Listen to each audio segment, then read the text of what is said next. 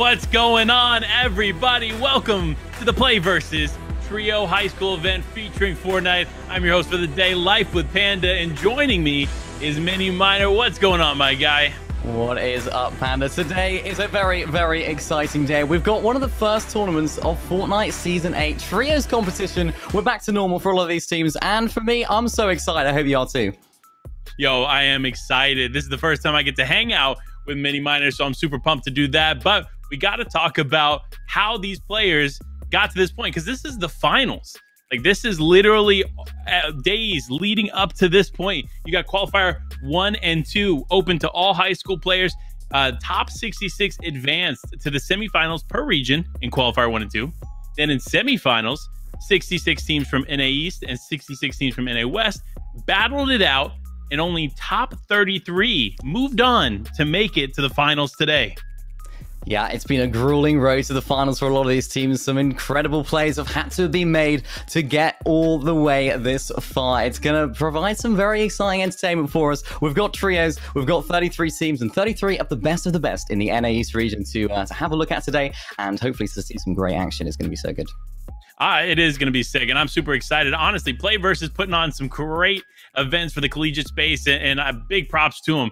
And now we got to talk about what's going on with the prize pool.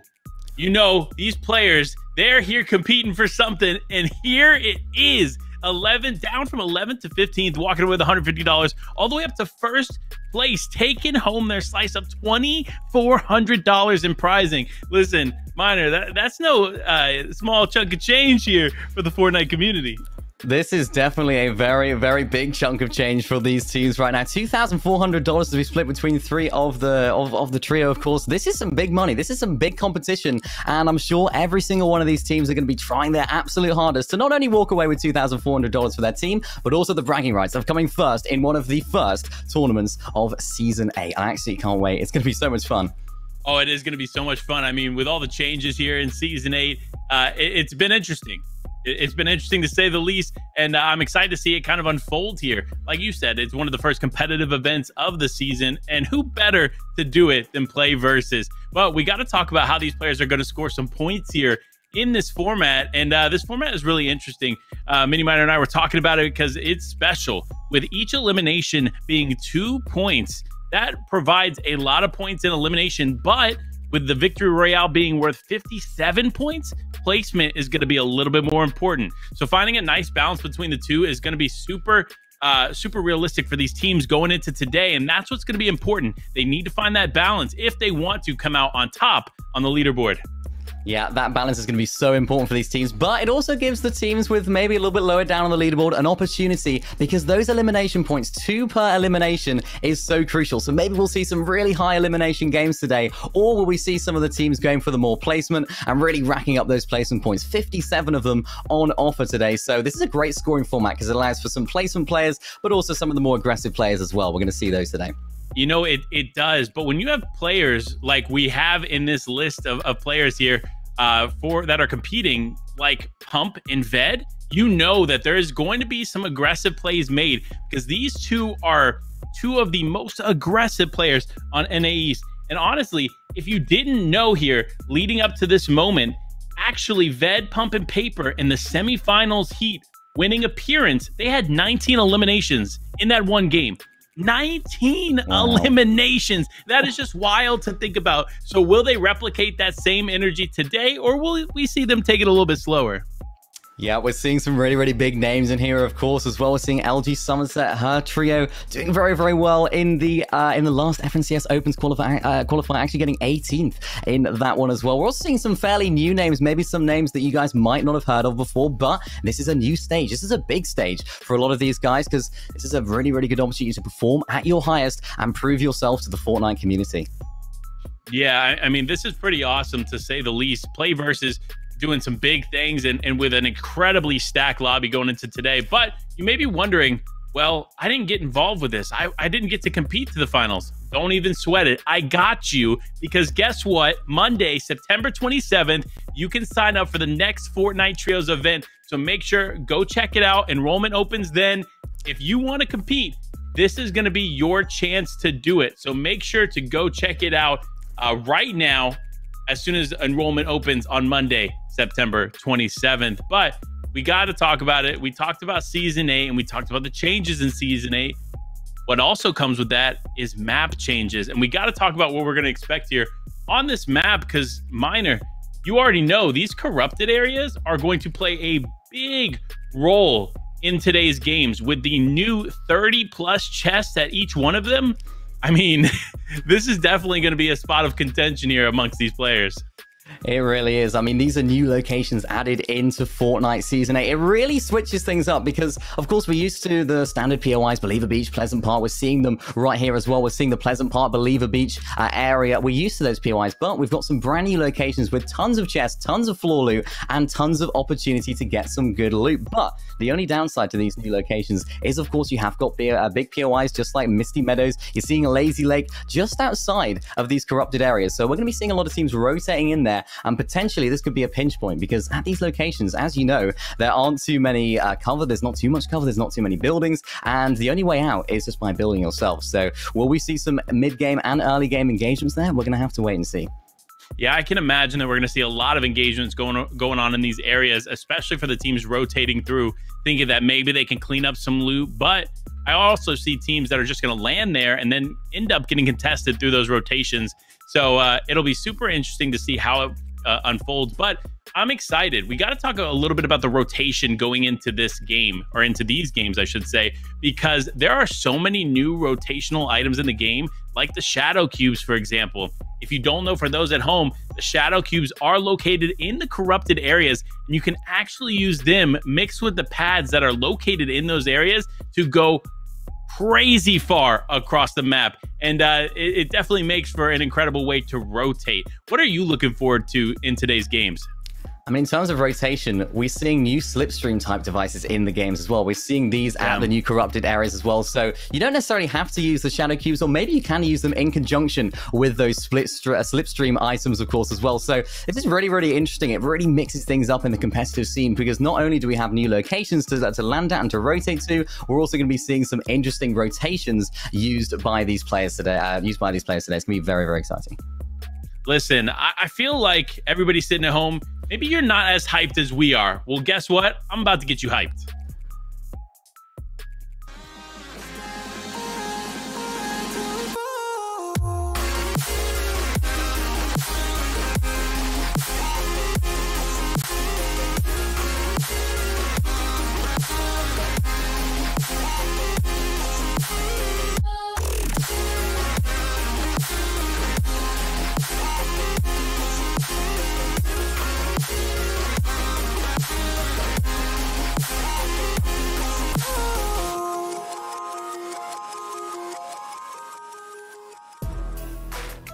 Okay, well, you're definitely hyped now. That's all I got to say. Who wouldn't be hyped after watching that? Because guess what? That's just a little bit of the action we're going to be covering here today in the PlayVS Trios High School event featuring Fortnite. So, look, I'm excited. I know Minimai is excited. We talked a little bit about the rotation changes, but what do you think of the new sideways locations that are in the game now?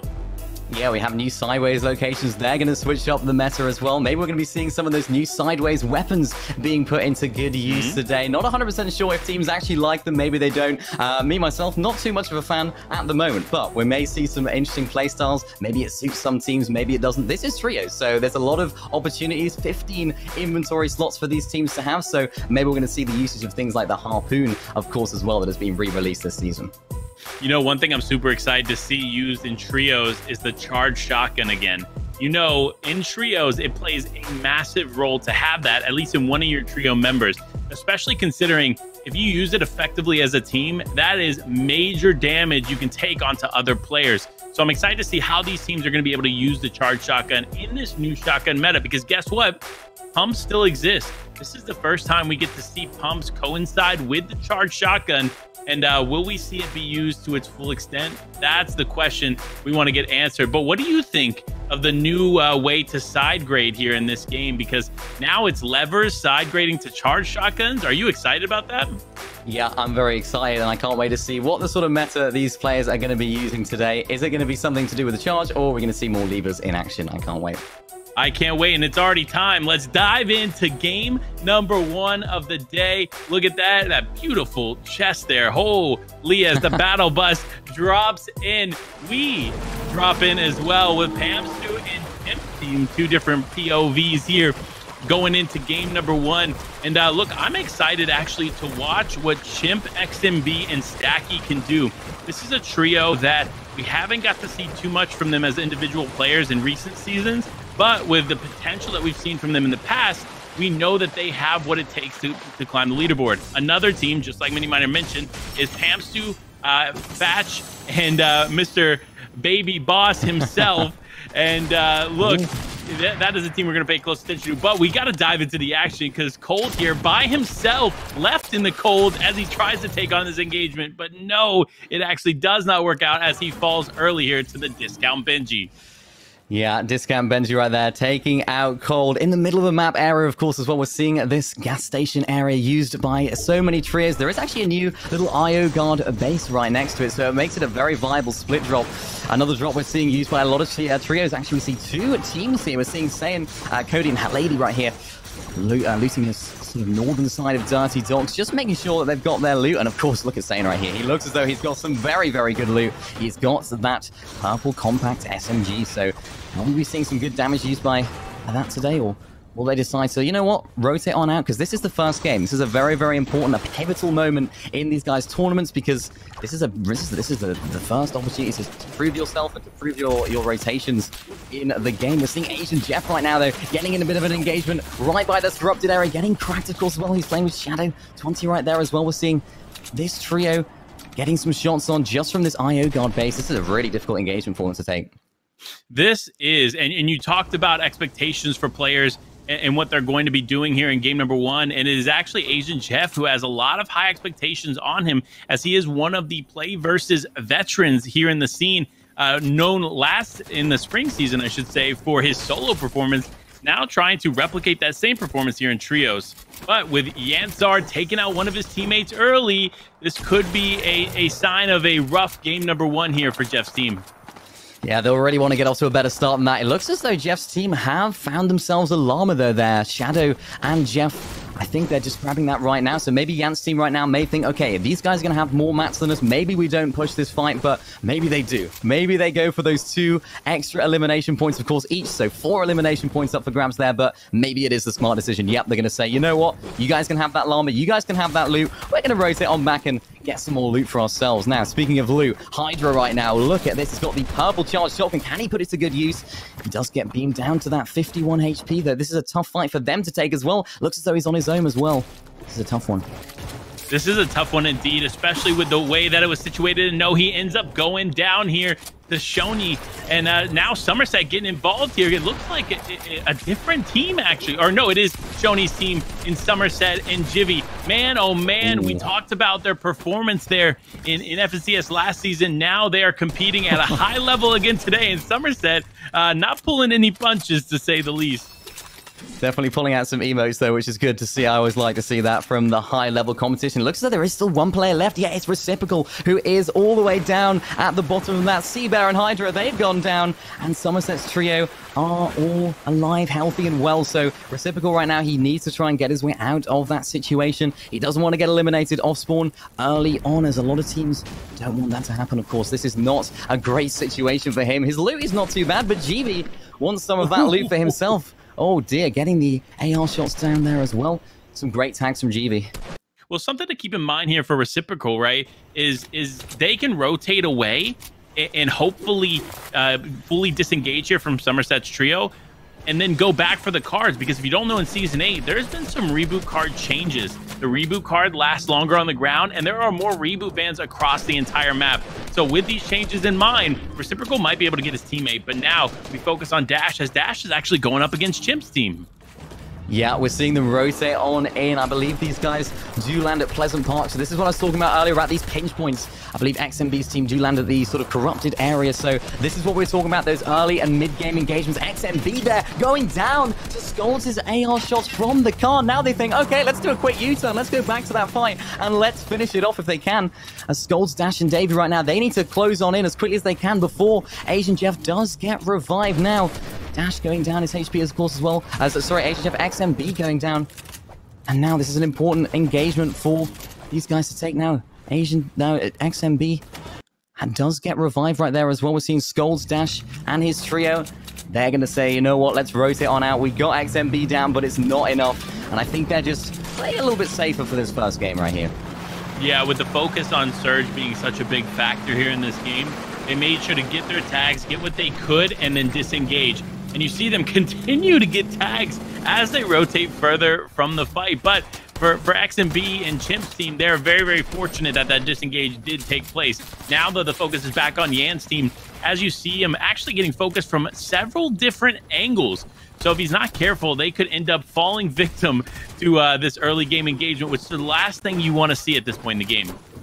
Yeah, we're seeing Yan right here. He only has 7 of those medium bullets, so this is not the great situation for him right now. Now he is fighting Asian Jeff and his trio. Now, one of them is going down. I think it is Asian Jeff nearly going down to the great shots from DC. I think, yes, Taylor going down, of course, as well. And now, this is them on the back foot. It's a 2v3, and now it's a 2v2 situation. Asian Jeff and Shadow. They're going to try and close out that elimination, of course, right there on the other player. Now, Shadow's going to take some damage from behind. Taylor there going down. Shadow getting shot from all angles. This is not a situation that either of these teams want to be in, because of course if you look at the map, there's another team looking on over. This is crazy.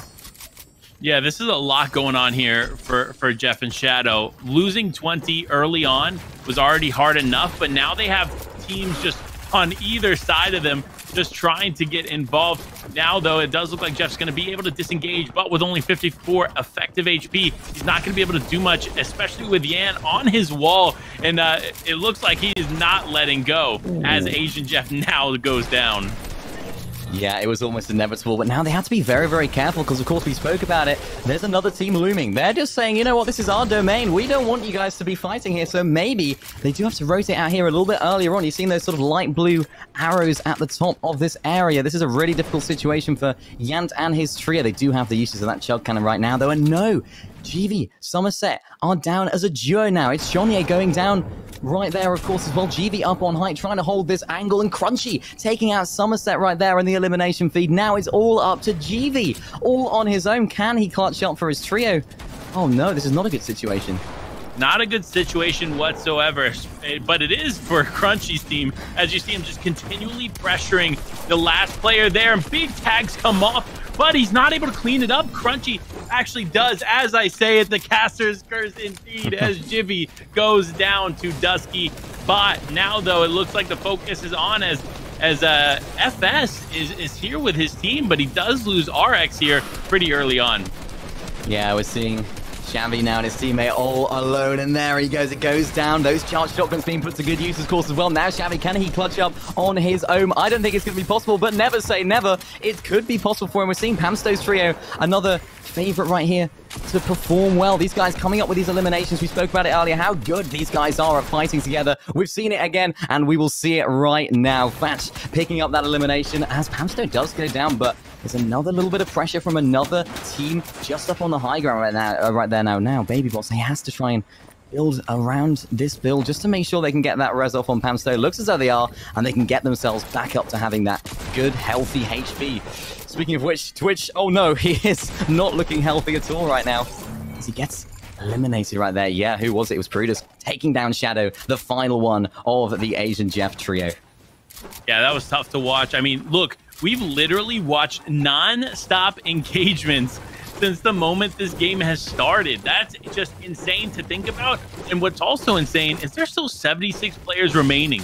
So all that action, and we still have so many players up in this lobby that Storm Surge could still be a very, very big factor here for these teams. Now, though, you see Prudus and his team looking to just begin to rotate. They are pretty far from zone as of right now, so they are going to have to get moving if they want to find a nice little position there in zone. Now, though, you see Palace's team looking, just taking some shots. It does look like they have one player caught off, though, as Palace takes a big amount of damage that is going to need to disengage. Now, though, it is all up to Moss by himself. Does get the shakedown here, so he should be able to identify where these other players are, but it's all about the way that they work together as a team. That is why they were able to walk away victorious here in that engagement. Yeah, that was so crucial. Nassim right there going down. I believe he was on his own as well. So his trio are elsewhere. Not too sure where they have perched up. But now we're seeing D-Roller and his team perched up on the main building at Lazy Lake. Such a commanding position. Not only to ensure you have that high ground, but of course that mid-game Storm Surge. We spoke about it just a bit ago, about how important that's going to be for these teams. We're seeing Frisk, Visuals, and D-Roller. These guys are very, very experienced. These guys know exactly how to play in these high-level games now. You can see a lovely map shot right there as well. All the teams rotating on in. There's not too many teams are sort of populating that southern side of the map, so that does seem to be the dead side for this particular zone. And Storm Surge coming up right now. Now, D-Roller and his team are above, so they're looking pretty good, but they want to try and get as many more tags as they can. Yeah, I mean, look, 115 above the damage threshold is good, but it's not as good as it could be for them. They know that they're not necessarily as comfortable as they would like, so that's why you still see them going for these tags, because you have to remember, just despite being above that threshold, you always want to be looking for these tags, because later on in the game, they're not going to be as easy to get as they are now. Yeah, definitely not. You really don't want to be left in a situation where you need that Storm Surge. You have to jump in people's boxes. That's definitely what they're going to try and avoid right now. As you can see, they've gone down to 93 above. So with this position, they really need to make it work. As long as they're in the zone, they need to try and get some tags as much as they can. They do have plenty of medium bullets, of course, as well, but they do not have any eliminations. So maybe that could be why their Storm Surge threshold is a little bit lower than they would like at there. Now, speaking of high ground, wow, I say, look at who, I don't even know who that is. Is that a team up on the main mountain? Yeah, it's a Nerface right now, getting some great tags on the team that are commanding up on height. Such important tags as well for his team. We're seeing him just above the Storm Surge threshold, so he's really clutching up with that burst assault rifle.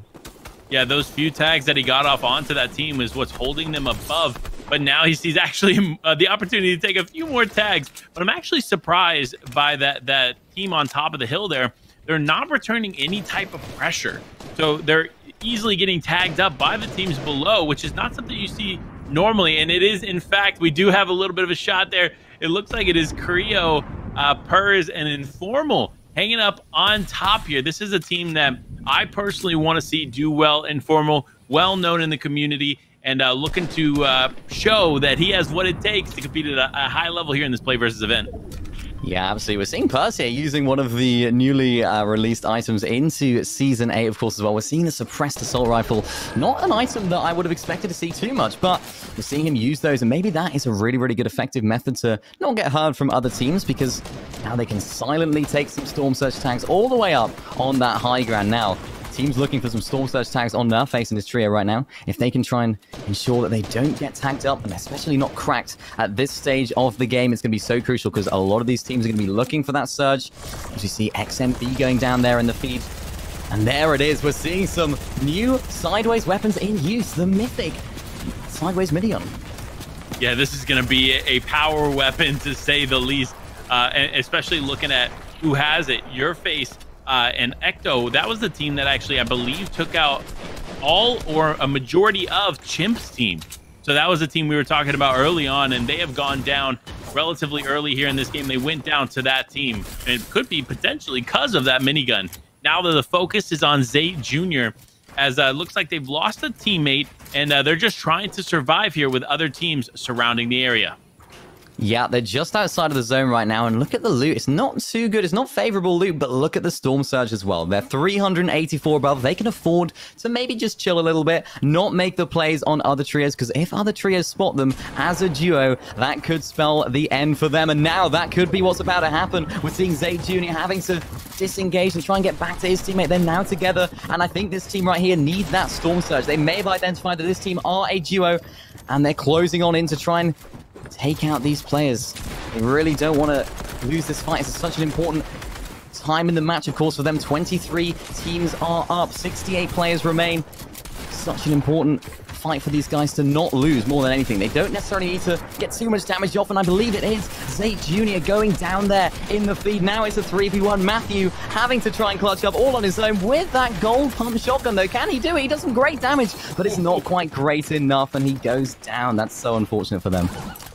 Yeah, that is unfortunate to watch, but it looks like that team does end up coming out on top. But now we switch focus over to Paper Pump and Ved. This is, again, that trio that I personally want to see do exceptionally well here in these games. and I think they have a lot of potential to do it.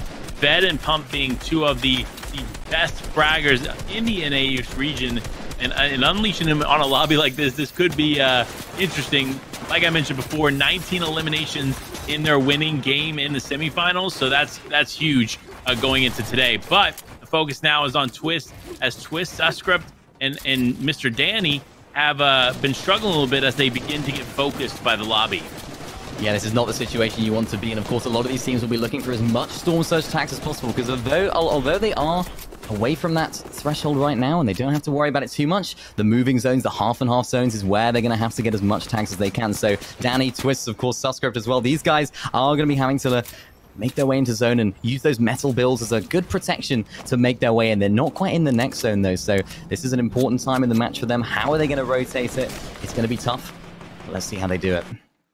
Yeah, I definitely think they have the potential to position themselves well. They just have to make sure they rotate at the right time. The last thing they can afford to do with them being as far away from zone as they are is to get focused. So if they use this smart and they rotate around the outside, they could potentially walk away getting in pretty easily. Now, though, you see Palsty actually in ghost form there, as he does get tagged up by Pams to his team just a little bit, but fortunately not too much, so he's still going to be able to rotate.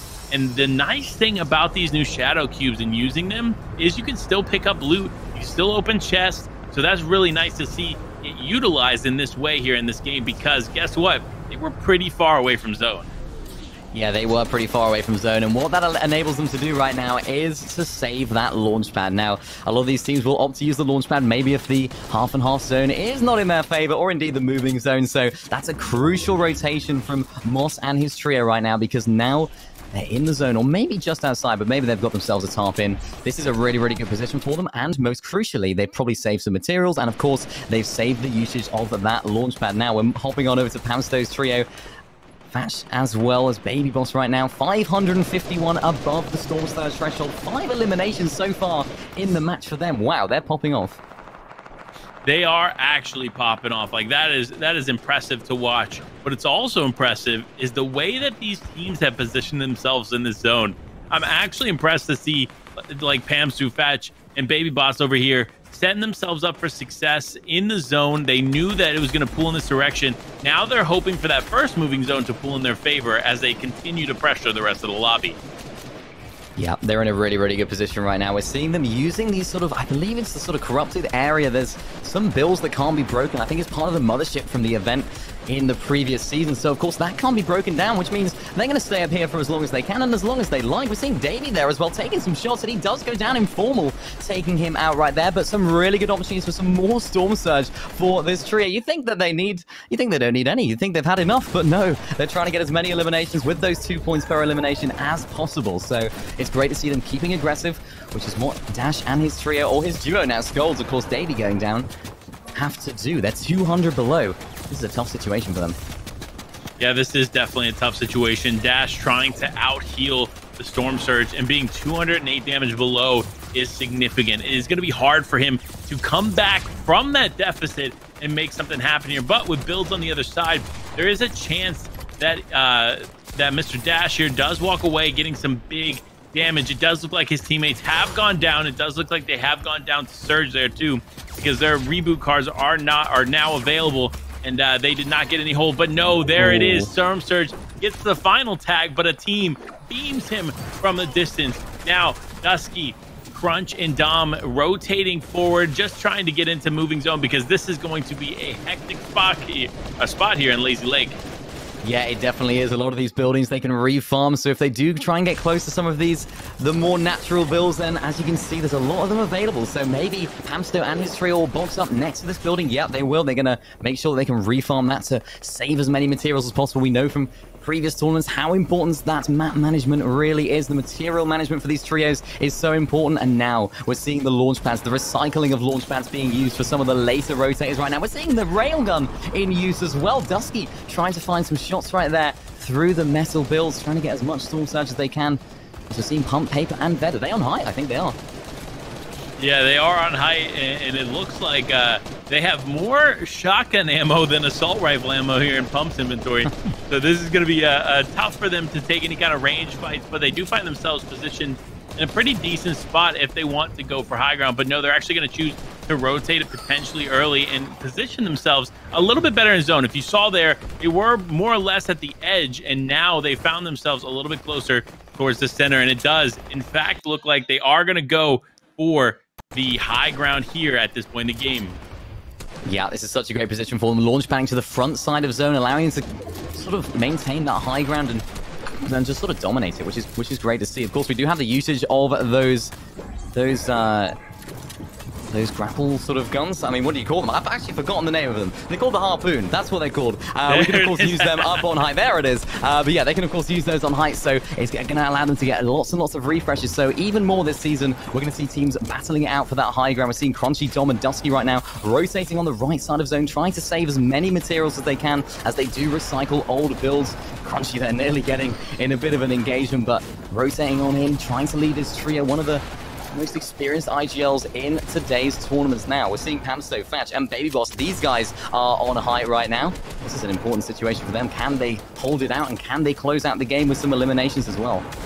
Yeah, I think that's what they're looking for. They got 6 eliminations on the board right now. They have a nice high ground spot, and it only looks like maybe one other team are close by in a position where they could potentially take high ground. But remember, with launch pads in the game, high ground is not safe until you get to like zone 8, zone 9. So it's really anybody's high ground up until that point. But now we're focusing on here, Ved and Paper by themselves. Pump has gone down in these final moments. Will they continue to slay out? That's the question. Yeah, Paper right there having to give up height. I'm sure he won't be too happy about that, and he won't be too happy because Ved has also been eliminated. He's now on his own, having to try and get some eliminations and hopefully lead his team to victory. Going for that refresh, of course, as well. Back in the Storm has got the usage of that one flopper as well to make sure he can go for a little bit of a Storm play. Only down to about, what, 40 HP right now in the white HP, so not too many materials either. Gets inside someone's box right now. Can Paper clutch up? He can't. He gets taken out right there by one of the other players. It was TNG Baby Boss right there taking him out, who is one of the players on height. So can we see these guys clutching up on height? Or will we see one of the low ground teams preserving those materials and closing it out? Let's find out.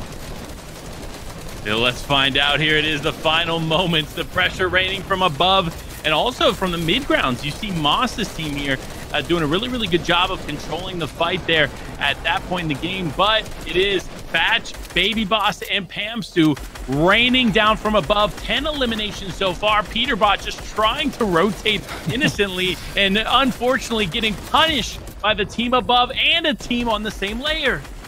Oh no, that's not a good situation for him now. It's a really good position for Thatch, Baby Boss, and Pamstu. Can these guys keep their bills, maybe try and go for some refreshes as well? Maybe it could be a time to drop down, destroying that launch pad, of course, as well. They don't want anyone to be going up there. They're saying this is our domain now. This is our high ground, and nobody else shall be taking it off us. As we see Soscript and his trio dropping a player in, getting some great eliminations on 2 players on Discount Benji there and his trio. They're getting involved again. There's more action. They're saying, I want more eliminations. This is not enough with that gold pump shotgun. I think he can do some great damage, and I think they're going to try and disengage right now because there's only 6 teams remaining. They want to try and get as many placement points as they can. They've got a little bit split right now, but they're back together, getting beamed there as well from high ground. Such an intense ending right here.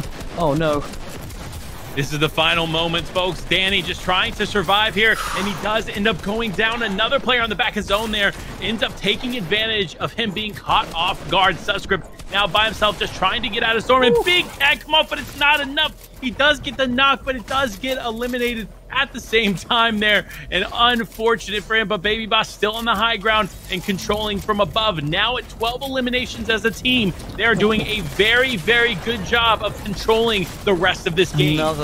Another elimination right there as well for Baby Boss, who is absolutely dominating. Is he going to go for one again? Top right the screen. He doesn't, though. He goes down now. It's all up to Thatch and Pamstu. Can these guys clutch up on the high ground? There's only one other team left. I believe it is a 3v2 situation. High ground versus low ground. As we see so often, they do have that healing device. So, of course, they do have those floppers. They do have that chug cannon as well. The heal condition could win them this match. Or do low ground have other ideas? They might not. I think they're going to go down. Thatch, Pamstu, and Baby Boss, they close out the game in game 1 with a victory royale, going for that heal off. Wow, what a game. Yeah, if I saw that correctly, 14 eliminations and the victory royale. That is just absurd. That's 28 elimination points on top of the 57 points for the Victory Royale. I mean, that's a clear lead walking away after game number 1. An absolute monster first game for Pamstu and his trio, dominating that high ground, taking it a lot earlier as well. As we mentioned before, they might lose it, but they managed to keep hold of it and, of course, get those refreshes, those all-important refreshes to keep them alive, healthy, and well all up there. They had those heal conditions as well, of course, the Chug Cannon coming into play, as we see so often, but what a very commanding first game from those guys. That was insane to watch. And here it is, just another example of why they were able to do what they were able to do. And it actually looked like it was potentially 15 eliminations. Okay, look, I'll find out once that leaderboard is ready to tell you all. But man, did they do a very good job. But before I can get you those leaderboards, we got to jump to a quick break. So stay tuned, grab some popcorn. We'll be right back.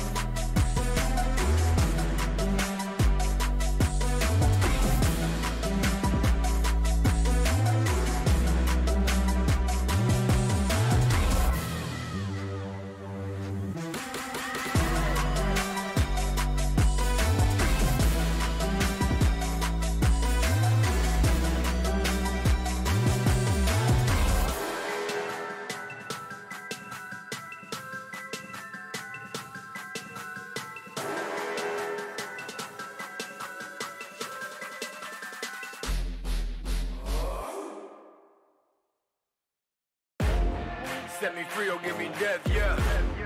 Living good, I've been blessed, yeah. Shout out all my enemies, all the best. You can set me free or give me death, man, I'm on my way, yeah. You can find out, you on timeout. You been dealing with the devil, where you sign at? Yeah, oh Lord, you getting financed. Me, I'm talking ownership, baby, that's where my mind at. Try that, yeah, me, I threw my money down. And you know that it's good, we can skip the run around. And I don't need no yes, man, I'm all the way down. Yo, and I am not for sale, that's in case you couldn't tell, but you're no better now. You can set me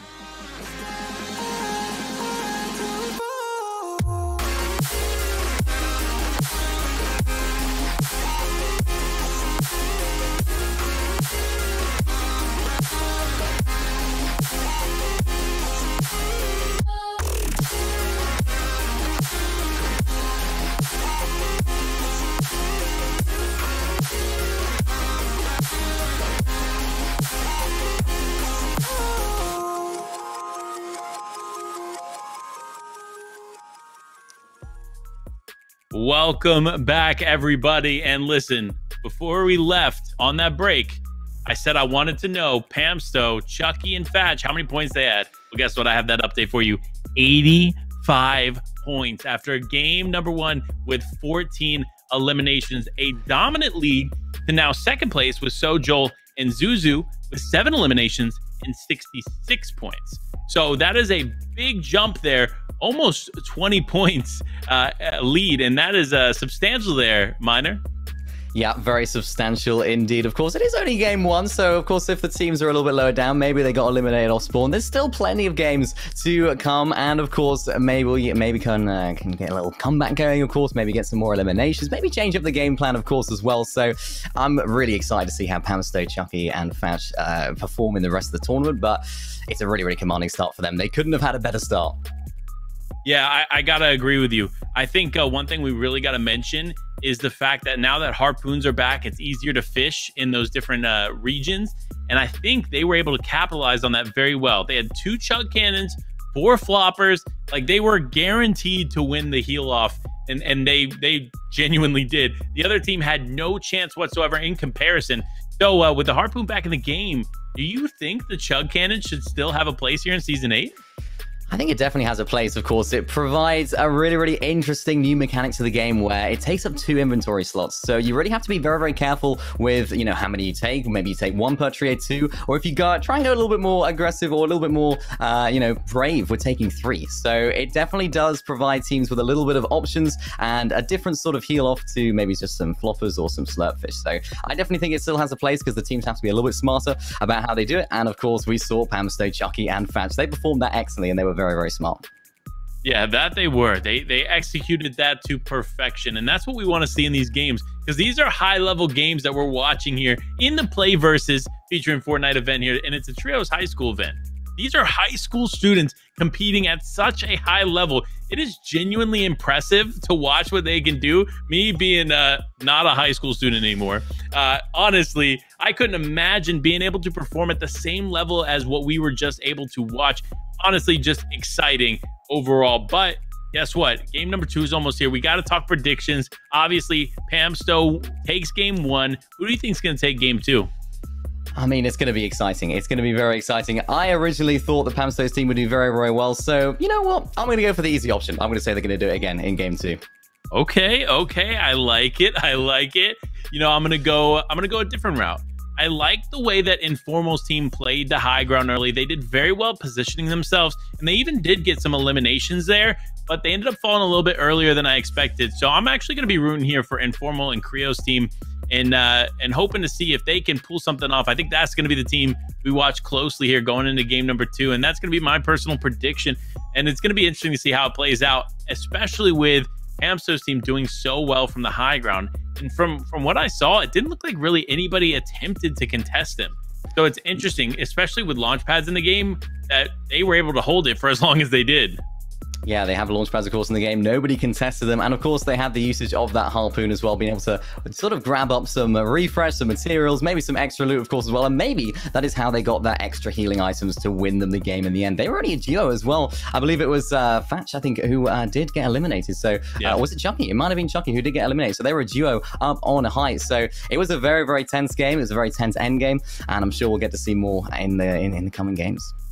Yeah, we should be able to see more of that action. But will high ground be dominant, or will we see some low ground teams perform at a high level? I think the possibilities are endless. They really are. It doesn't matter what layer you're on at this point. You have the opportunity to walk away with a victory royale. But when you have a team like Pamsto and Fatch and that team, like, they just genuinely knew how to play the high ground extremely effectively. And that's ultimately why they ended up taking home that game. But it's really all about managing your expectations, understanding what's going to happen going into these games, and really, will you be able to heal off? Will you be able to win with eliminations? Like, it's going to take a lot for a team to really catch up here in game number 2. But with 5 games remaining, there's still so much potential for these teams to come back up the leaderboard.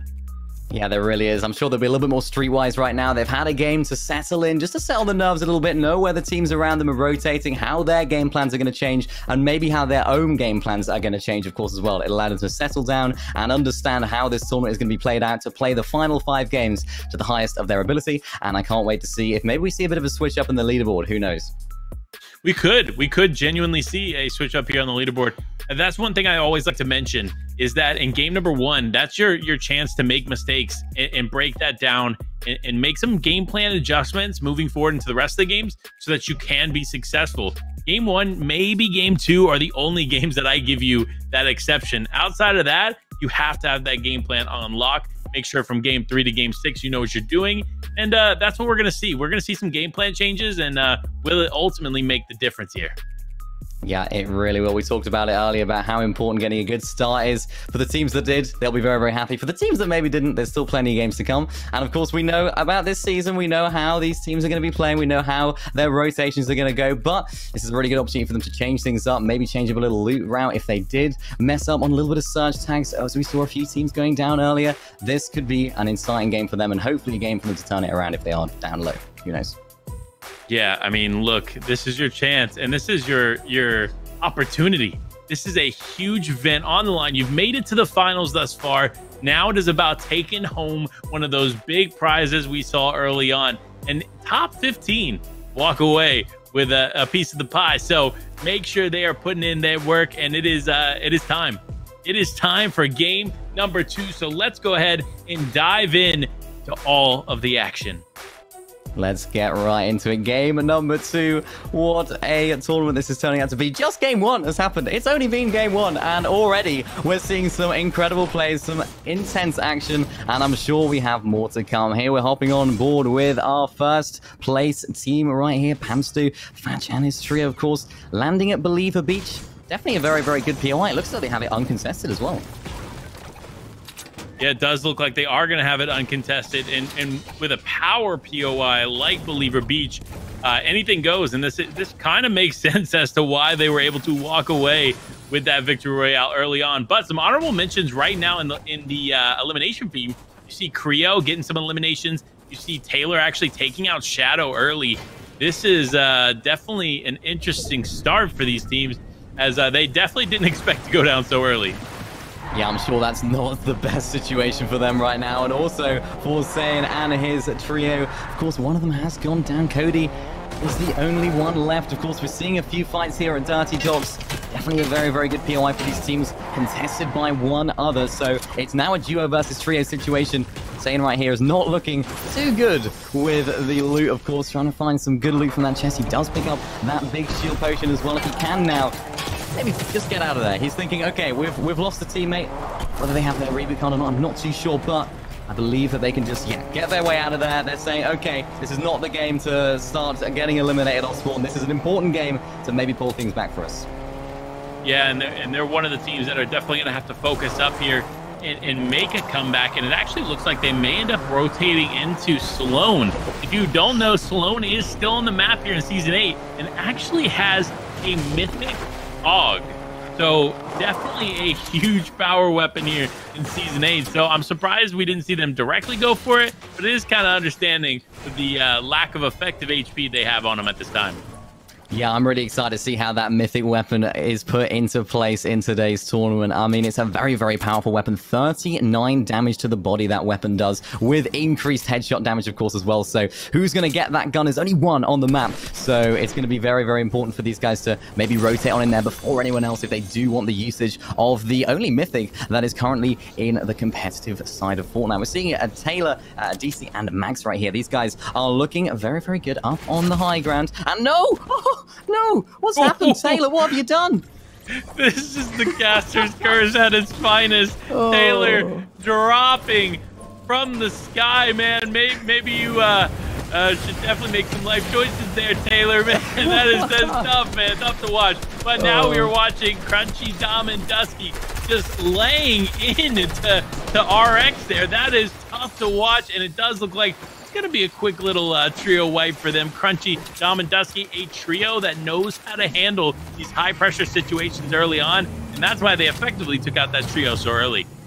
Yeah, these guys doing pretty well so far, and in game 1 with 42 points, so definitely not the start that they would have dreamed of, but definitely not the start that some teams have had in terms of having a bad start. These guys have had a good start. They're pretty much chilling right now. They have those early eliminations, taken out a full trio, so not only does that get them those points, it also gets them that Storm Surge for the later stages of the game. We're seeing some of these teams right now getting a lovely little connection with those AR shots. We're seeing this blue assault rifle used in very, very effective nature right now from this player. Can he get some shots off? We're seeing an engagement just outside of Weeping Woods right now. Who's going to come out on top of this one? You know, Weeping Woods is definitely an interesting spot to take an engagement. There's so much cover, but there's also a lot that could end up blocking you. So if you're not careful, you could end up in a compromising position and ultimately falling earlier than you want. But with a team like Kenteku, Palsty, and Moss, they know how to handle these situations. Weeping is almost like a second home for them, and that's why we see them doing so well early on here in this engagement. Yeah, I think having that experience of fighting with those trees, you know, of course, they can help you, giving you that cover, of course, as you mentioned, but especially when you're building up like this, they can sometimes get in the way, so they definitely know how to fight here. You said before about how much they know this area and how well that they know this area, and that's so crucial when you're taking fights at this level of competitive Fortnite. Both teams seem to be alive, healthy, looking pretty good, as they're trying to get as many tags as they can before they do rotate on out.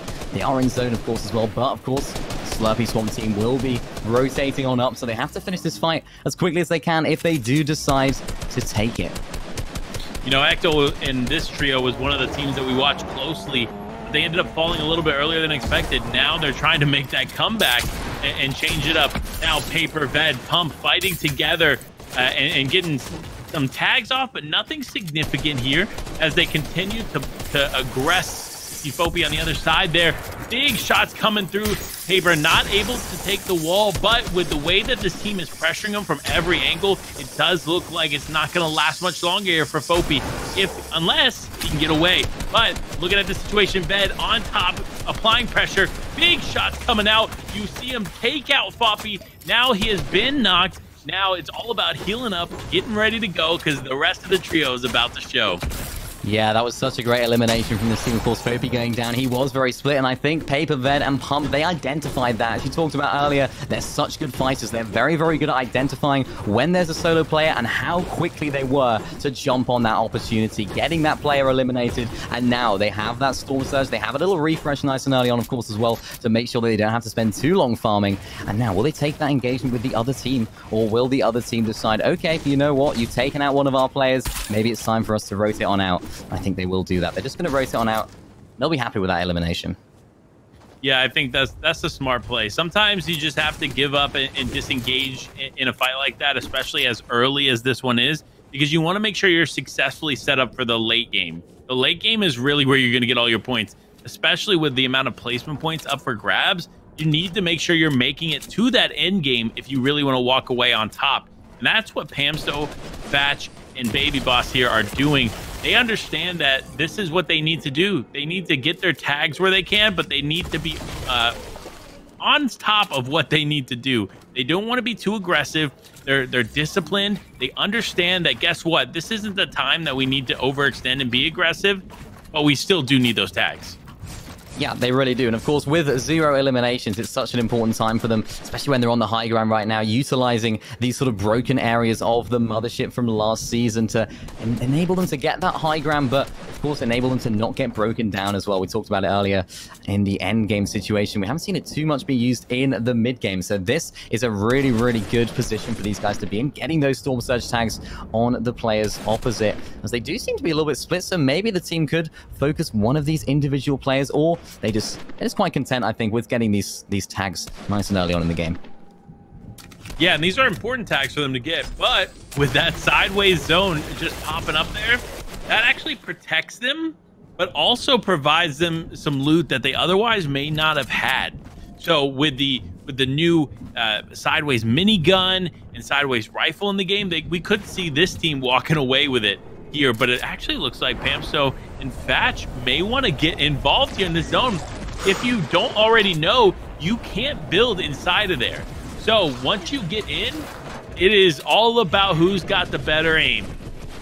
Yeah, it really is. And of course, the team that are inside of here, these guys won't be hearing these guys coming in, but of course, there it is. Pamsto taking out Palisty right there, going down to the elimination feed. So does Konteku, goes down. I think they snuck up on him. I think that was the perfectly executed sneak play using the new sideways area. We haven't seen that yet today. And Fatch, Pamsto, and Baby Boss, these guys, they have performed it to perfection right there. That is incredible from them, from our leading trio, showing how good they really are. And taking out players mid-game like this is going to be so crucial to them mounting an attack on the rest of the lobby, of course, trying to hold out that top spot of the leaderboard. Can they close out this elimination, though, on Moss? Let's find out. Yeah, that was a good understanding of what to do in that situation, and they do. They wipe the trio. Yet again, we watch them doing so well in the early game, but will they continue that energy through the game? That's what we want to see. That's the question we need answered, because guess what? Game number 1 went as well as it could have for them. 14 eliminations, victory royale, we saw it. But now in game number 2, they got 3 eliminations, and we're only in zone 2. So could this be a back-to-back with the high point game, or could they end up being too aggressive and falling a little early?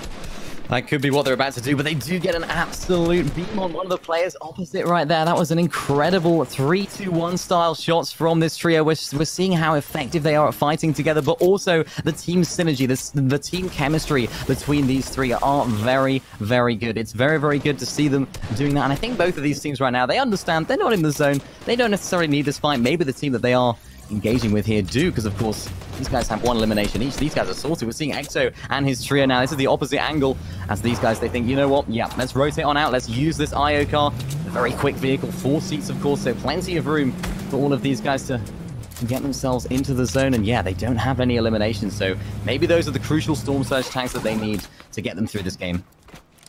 That could be, and Storm Surge is so important. We saw the impact it had in match number 1. Now we watch and wait to see if it makes that same impact here in match number 2. With 82 players remaining, it definitely looks like it could. But for a team like Dash, Davey, and Scold, they are good to go. They do not have to worry about Surge, as they find themselves 700 plus damage above the threshold. Wow, that is very impressive from them. We're seeing them perched up on the Risky Reels board right here. Of course, again, this is an item. This is an area of the map that cannot be broken down, but a great duo play right here. I think it was Ved who does go for the harpoon play, and then Paper goes for the harpoon play, and then Ved gets a great shot off on one of the opposing players right now as Pump looks for a different angle, tries to get some AR shots on, of course, as well, as these guys are getting a massive amount of Storm Surge damage that's going to be so crucial for them in the end game. Now, though, they're being the focus for a lot of these teams that are looking for their own Storm Surge. As Ved, Paper, and Pump, they've got to make their way into zone. It's closing in. Yeah, it is closing in, and it is closing in fast. If they are not careful, they could find themselves getting caught in a position they definitely don't want to be in. The last thing you want to have to deal with is taking shots from a player and storm damage. That's why you see them use that pad there, quickly disengage from that team. Oh, and it does look like Ved actually ends up taking quite a bit of damage, and it's from Yuz. It's from Yuz, Poder, and Fope. So they actually go back and they use the pad. It looks like this engagement is not over, man. He really isn't. I mean, look at this team. This team are 59 below the Storm Surge threshold. So they do need this engagement, but no, Yas going down right there as well, out of the air. This is not a good situation for them because, of course, now Zcoder and, of course, his other teammate have to try and get this revive off. This is a great situation for Pump Paper and Ved, though. We saw them trying to get the Storm Surge just a little bit ago. So getting that elimination, getting that damage is going to be so crucial for them. Can Paper do some damage with this gold charged shotgun? He's looking for as many angles as well as is Pump, who does get a great pump. 70 damage right there on the opposing player. I think it's Foppe who does take that shot. And now they're still a full trio. They've got to try and take this fight on and try and take them out quickly. Yeah, and it does look like Pump actually does get the elimination there onto Foppe. So now it's just one player remaining, and there it is. Paper gets the final elimination there on to that player, and that was a huge turn there because Coder was working, was getting away. He was trying to effectively survive, but Paper said, no, no, no, I'm not going to let you get away. Now, though, it does look like Stacky, Chimp, and X and B are on the quite opposite end of that as they do get an elimination, but they end up getting pressured here by two teams. Yeah, Stacky, a three-time semi or FNCS Grand Finalist right here. So definitely one of the more experienced players in the lineup today. So will we see that experience being used against some other players in some engagements? Now, speaking of engagements, this is Pamsto, Fatch, and Baby Boss right now. It could be a free elimination right here for Pamsto. It is. It's a great elimination from Pamsto, and it just adds to more of their eliminations. Wow. Yeah, wow, indeed. But it looks like Stacky and Chimp may want to get involved in this. They know, they should be able to know now that it is, and they actually do. They drop Fatch. They get the knock there. That is a huge turn for this team. But Chimp takes a lot of damage as well. Does end up getting the full elimination there onto Pamstu. And now it looks like the rest of their team is going to have to back up. This is a tough spot for our top trio after game number 1. Yeah, Pamstu and Fatch right there, both going down, leaving Chucky all alone to try and clutch up this game. That is not what they want, as we talked about earlier. Maybe they'll get a little bit too confident, a little bit too aggressive, and maybe that's what we saw from them right now. But SMB, Jim, Stacky, these guys will reap the rewards from that. Of course, they do have the uses of that chug cannon right now as well. Now, yes, this is it. Chucky, Baby Boss, this player right here on his own. They do have eliminations, so they do have some rewards from this game. So it's not an absolute nightmare, but this is going to be tough right now. There's a lot of reboot vans in the zone, but is there any in this one? I think there may be one at the Risky Reels area. Is it an option, though? I don't know. Yeah, this is going to be tough to watch. With Baby Boss by himself, it is Chucky finding himself having to kind of carry on without the rest of his team. This is going to be rough. It's going to be hard to come back. But if anybody's able to have a high solo impact in a game like this, it's gonna be Chucky. And there it is. We talk about it, and man, oh man, the beam comes out. A huge knock onto Zuzu. Now he's just trying to hold on as he begins to get focused. It looks like So is just trying to get with his team. That is actually our first place team versus our second place team. So could we see him continue to press this? That is the question we need answered. Wow, he looks as though he is. He's being very, very aggressive, trying to close out this elimination. He knows that 2 points per elimination is such a big number for this trio, but it's even bigger. What a shot, though, from Baby Boss and Chucky. Gives a great headshot onto So right there. Now these guys are going to get sprayed. This is a good elimination for So and his trio, but it's not so good because they're getting focused from a lot of different angles. A lot of other teams now will have seen that, and they might think this is a really good opportunity for them to get some Storm Surge tags. But now, this is our second place team on the screen. The first place team have been eliminated. They do have only one elimination though, so they're playing it a little bit differently to Pamsto, Chucky, and Fatch. But let's see if they can clutch up this game and maybe try and get into that first place spot. Yeah, and looking at the elimination feed, it does look like Ved has gone down. So that is tough to watch for that trio. They were the team that we saw early on being extremely aggressive, but it looks like maybe being too aggressive as it falls, or as Ved falls early. Now you see Cedric just looking to take tags up in the air, and nothing's going to connect, but Storm Surge being a factor here in just a few moments. So they are going to have to continue to press on and get those tags as they can. Builds now just gathering some intel, looking around, deciding what's the best way to rotate. But with a team like Peterbot's team close by, You have to be careful.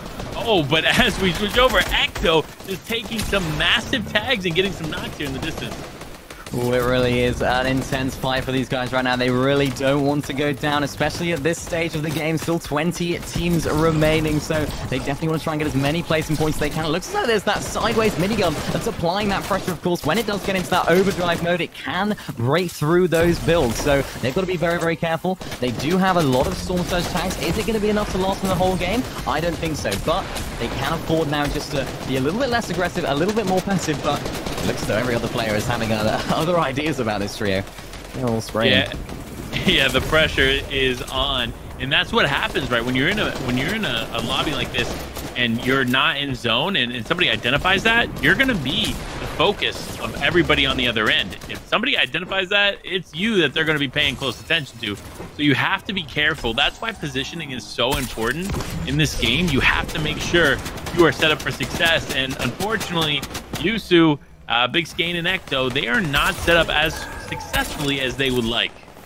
Yeah, they're not, but luck is on their side. They have pulled the half and half, the 50-50 zone, so this is very, very good. On the opposite end of things, though, D-Roller and his trio, they have not pulled the 50-50 zone, so they're going to have to try and figure out a way to rotate in right now amongst all of these other teams. Maybe they have the use of the launch pad. I think they do, so do they want to use it this early? Maybe they don't. D-Roller right now looking out to try and find a good opportunity to rotate as Peterbot and his trio. These guys need some Storm Surge there. That's why we see them trying to get those tags on players that maybe are a little bit split going into this rotate. Of course, they do have 8 seconds right now to make a decision. How are we going to rotate this? How are we going to play this? And how are we going to give ourselves the best chance at winning this game?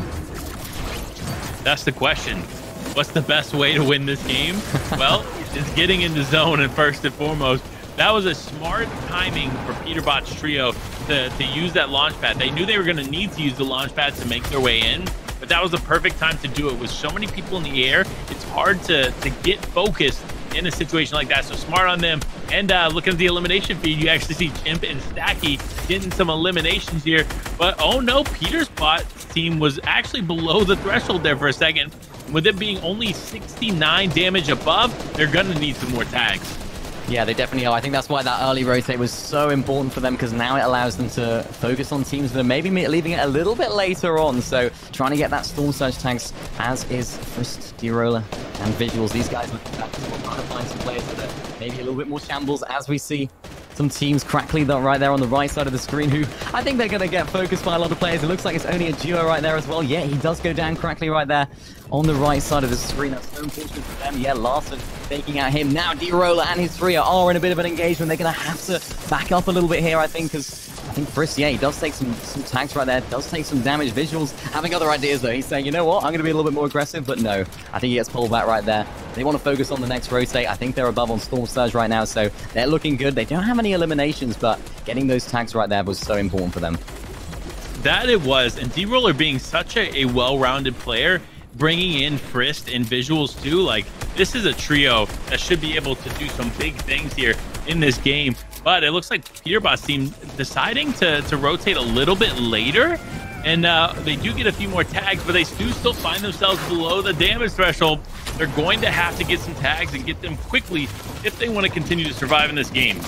Yeah, it doesn't look as though they have the heals either to out-heal this Storm Surge. So with 46 players still remaining, we need 16 players to go down before they are safe. They're 200 below, using the launch pad again to try and get ahead of zone. Or maybe, no, go for high. They've gone for a high play. There we go. Chimp is saying, oh no, guys, what is happening? Lepo, Peterbot, and Powell, these guys are taking height, but they're below on Storm Surge. So this is such an important time for them right now to try and look down and try and get as many tags as they possibly can. This is tense.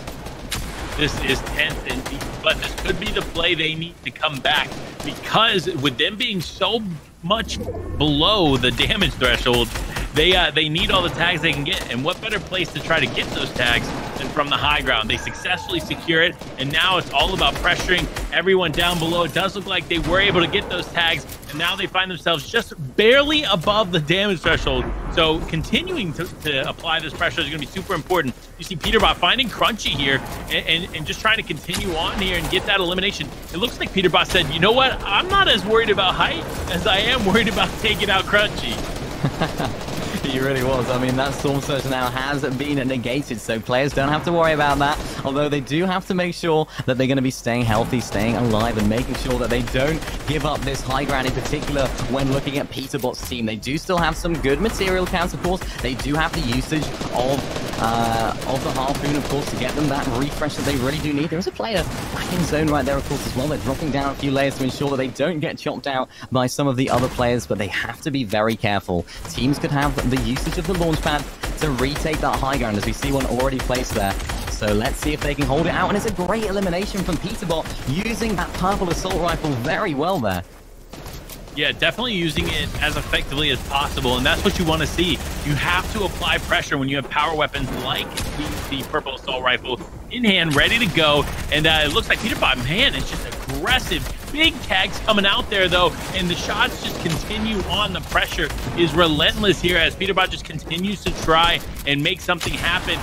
The eliminations are important, and another big tag there does end up taking the wall, but it looks like another team may be getting involved in the fold, so they are going to go back up and secure their high ground.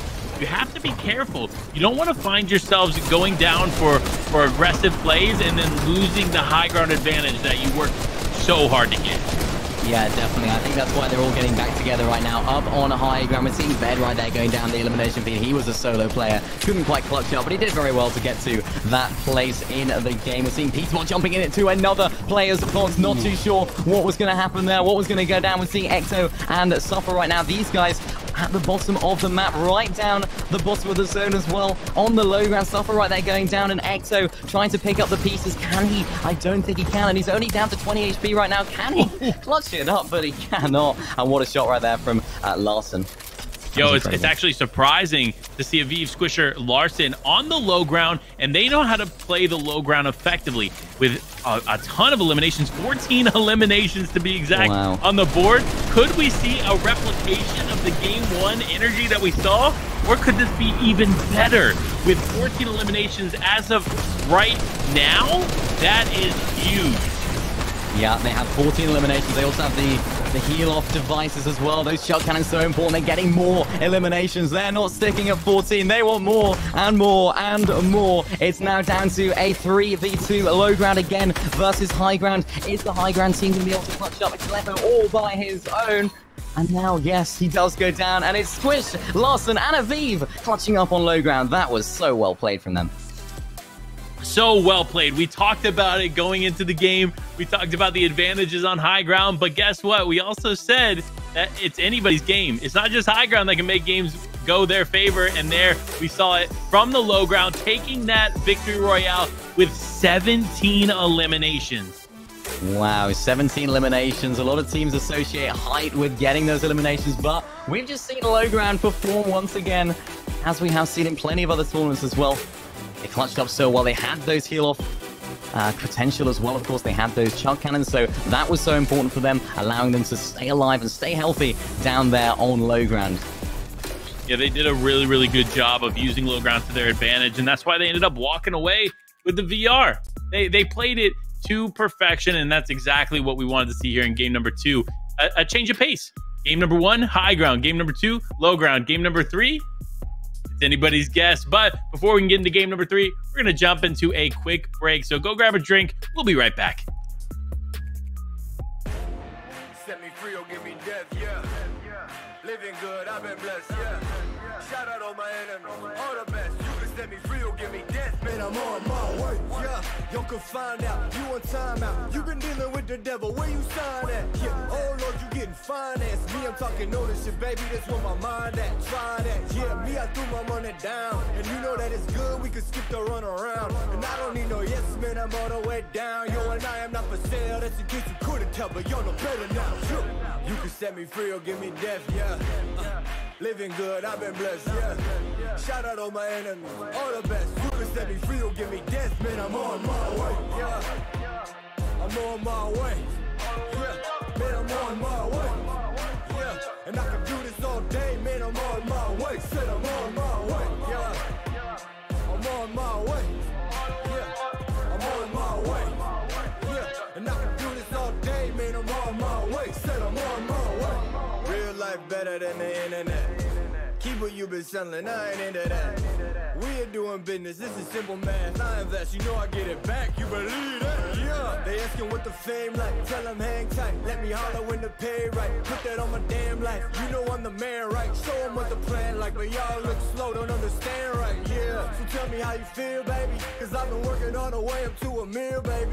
Yeah, man of the year, how I feel lately. You know the deal, baby, you know the drill, yeah, I'm on my way, yeah. I'm on my way, yeah, man, I'm on my way, yeah. And I can do this all day, man, I'm on my way. Said I'm on my way, yeah. I'm on my way, yeah. I'm on my way, yeah. And I can do this all day, man, I'm on my way. Said I'm on my way. You can set me free or give me death, yeah. You can set me free or give me death, yeah. Shout out all my enemies, all the best. You can set me free or give me death, man, I'm on my way. Living good, I've been blessed, yeah. Living good, I've been blessed, yeah. Shout out all my enemies, all the best. You can set me free or give me death, man, I'm on my way, yeah. I'm on my way, yeah. Man, I'm on my way, yeah. And I can do this all day, man, I'm on my way. Said I'm on my way, yeah. I'm on my way, yeah. I'm on my way, yeah. And I can do this all day, man, I'm on my way. Said I'm on my way.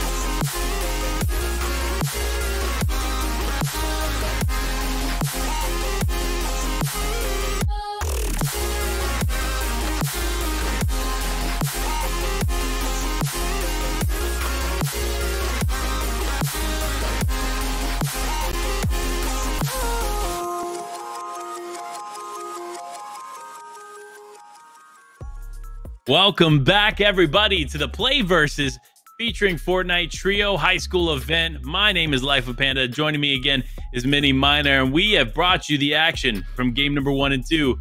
And now it is time for game number 3. Like, I mean, just insanity taking place here in these two games. And what we thought was a surefire leaderboard after game 1 has completely changed after game number 2.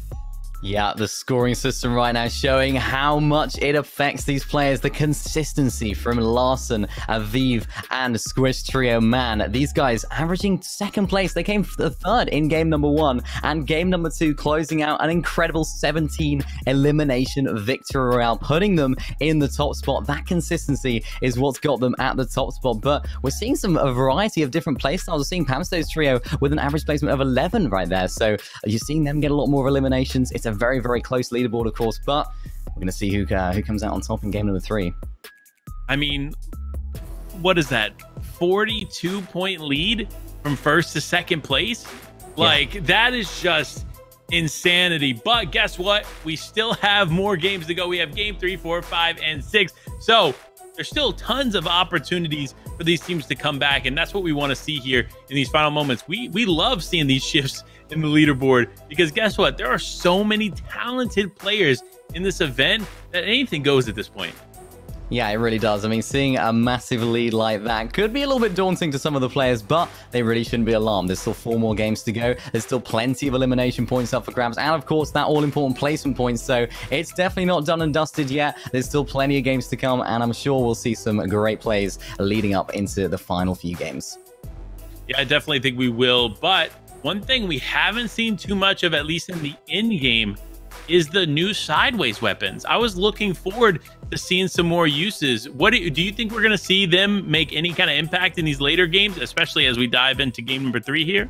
I mean, potentially. This is, of course, one of the first tournaments of Season 8, so a lot of these teams might still be getting used to these new sideways weapons, how they're going to function in competitive Fortnite. So will we see some teams be a little bit more brave now, especially if they're lower down on the leaderboard, maybe take some items that they're not too familiar with and try and push the boat out a little bit going into game number 3 right here.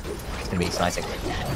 It is going to be exciting. And looking at Larson's team coming off that victory royale and landing at one of these split drops, these IO bases, is really interesting to see, because they had a lot of success in game number 2 out of this POI. Will they be able to replicate that in game number 3?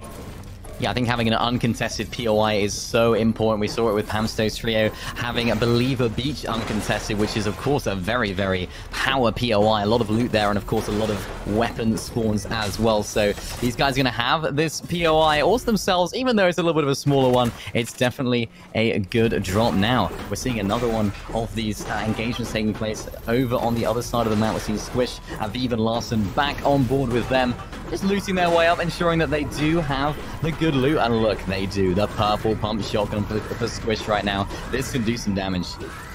Yeah, and I gotta do a quick shout out to Asian Jeff. If you saw in the elimination feed, actually ended up taking out the team that was initially contesting them. So that was Taylor and team. So this is a turn of events, because Asian Jeff's team did fall early in game number 2. So they're looking to make a comeback here in game number 3. Now that the focus is on Sunny and his trio in Misty Meadows. This is a tough POI to have engagements in, because there's so much cover for people to hide in. It's hard to tell where people are at all times. Yeah, and I think we're seeing that in action right now. One of the trios jumping on Sunny almost as if he's a solo right now. Yeah, it's Storms and his trio, who is now down to 1 HP, but he does pick up the elimination on the user player right there. Now it's all down to the one solo, and Sunny cannot quite clutch up for his trio. They do go down to Revive, Storms, and Brew, the kings of Misty Meadows at the moment. Yeah, that is so unlucky for them, but lucky for Revised, Storms, and Brew, as they walk away with Misty Meadows having everything that Misty offers. And it is quite a bit now that they've added this corrupted area. So I'm looking forward to seeing what they can do here with all of the potential that Misty in this corrupted area has to provide for them. Yeah, it looks as though they have the corrupted areas to themselves as well. They do have to be very careful, of course, with teams rotating on in, but not only do they get the rewards of winning at off-spawn at Misty Meadows, they get all that loot, they also get the floor loot and the chests that are available at these corrupted areas, as well as the rotates as well, so they can leave it a little bit later to rotate on in here if they don't want to take those mid-game engagements, which of course they don't need now that they've got those early game engagements. Now, look at this. We're seeing some engagements happen all the way over at Weeping Woods in this sort of underground bunker area. We're seeing these two players trying to jump inside of this player's box. If he can get the elimination, who was it? I think it was Konecki here, right? Going down in the elimination feed. He was caught out as a solo, and now we're seeing the shakedown where they might be able to pick up the other two players. Yeah, Konecki does end up going down, but it looks like Ecto's team is pretty split. So that was a risky fight for them to take, but it ended up working out in their favor regardless. Now, though, Crunchy, Dom, and Dusky looking to get involved here, too. They understand the importance of getting some early game eliminations, and that's what we see them trying to do here, but not without getting a little bit of punishment in return. Crunchy does get tagged up, 120 effective HP, and no, as I say that, it's a huge knock onto those players, and there it is. It is all over for that trio as they take them out with ease. Yeah, such an important early game engagement for Crunchy and his trio again, getting that Storm Surge out of the way, and now they get to reap the rewards of the loot from their eliminations. We're seeing the build fire right there. Looks as though it went up quite high. Of course, the limited materials that you get off spawn may have played a role in that. We're seeing GB, Somerset, and Co right now having this engagement. We saw it early. We saw them fighting just outside of this Flush Factory area. Those hills and the Flush Factory buildings sort of meet in a really intense high ground fight, as it's Seabear's trio that are attacking them right now.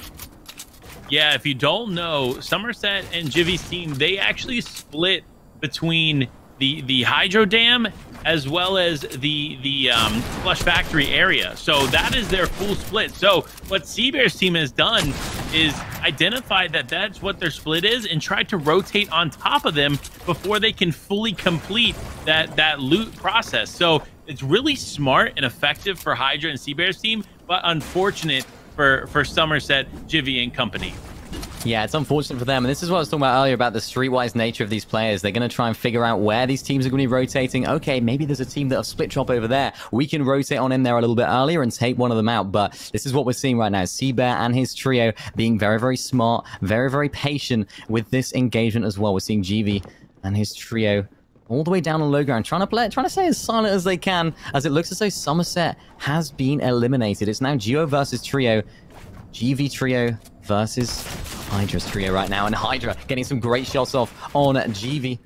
As now they're only a duo. Can they fight this one out? Can they win the engagement? They're definitely trying.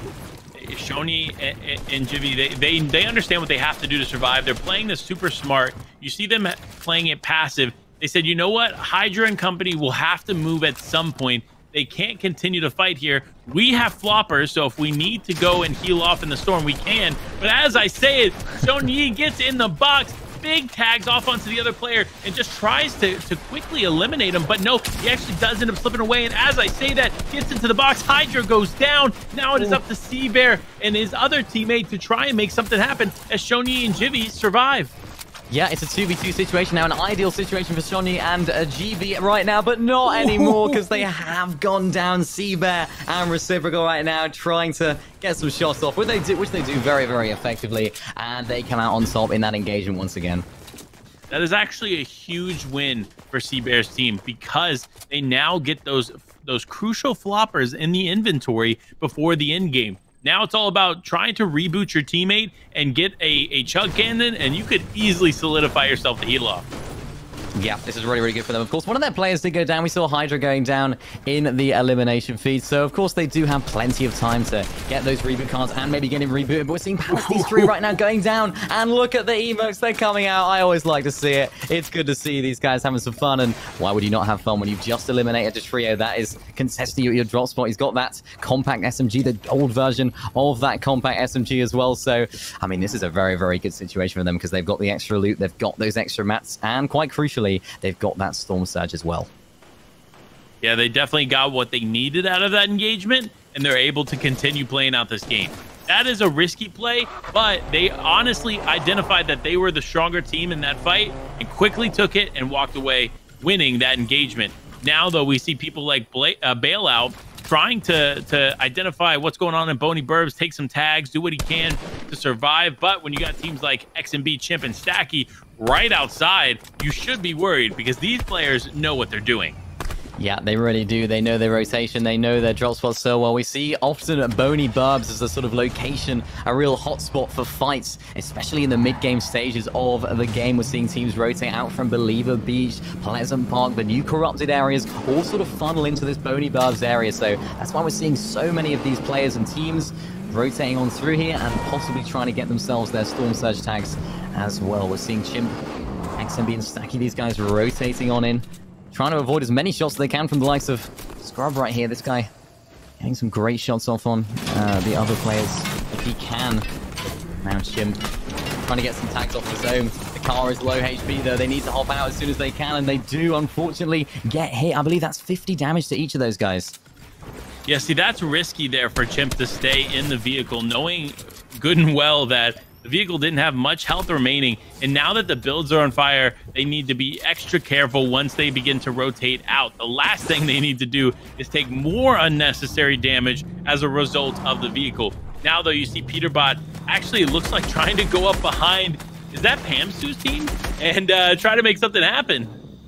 Yeah, he is. He looks as though he's sort of doing it alone as well. He's a lone wolf in this, as his teammates are a little bit further back. He does have the usage, of course, of that automatic sniper rifle. Now, I haven't seen too many players taking this. It is sort of the replacement. Of course, we don't have snipers, traditional bolt action snipers inside of Fortnite Season 8. So it'd be interesting to see how well he can use this new weapon, or newly unvaulted weapon, in the game. I mean, can he get some tags off? Could it be crucial for Storm Surge?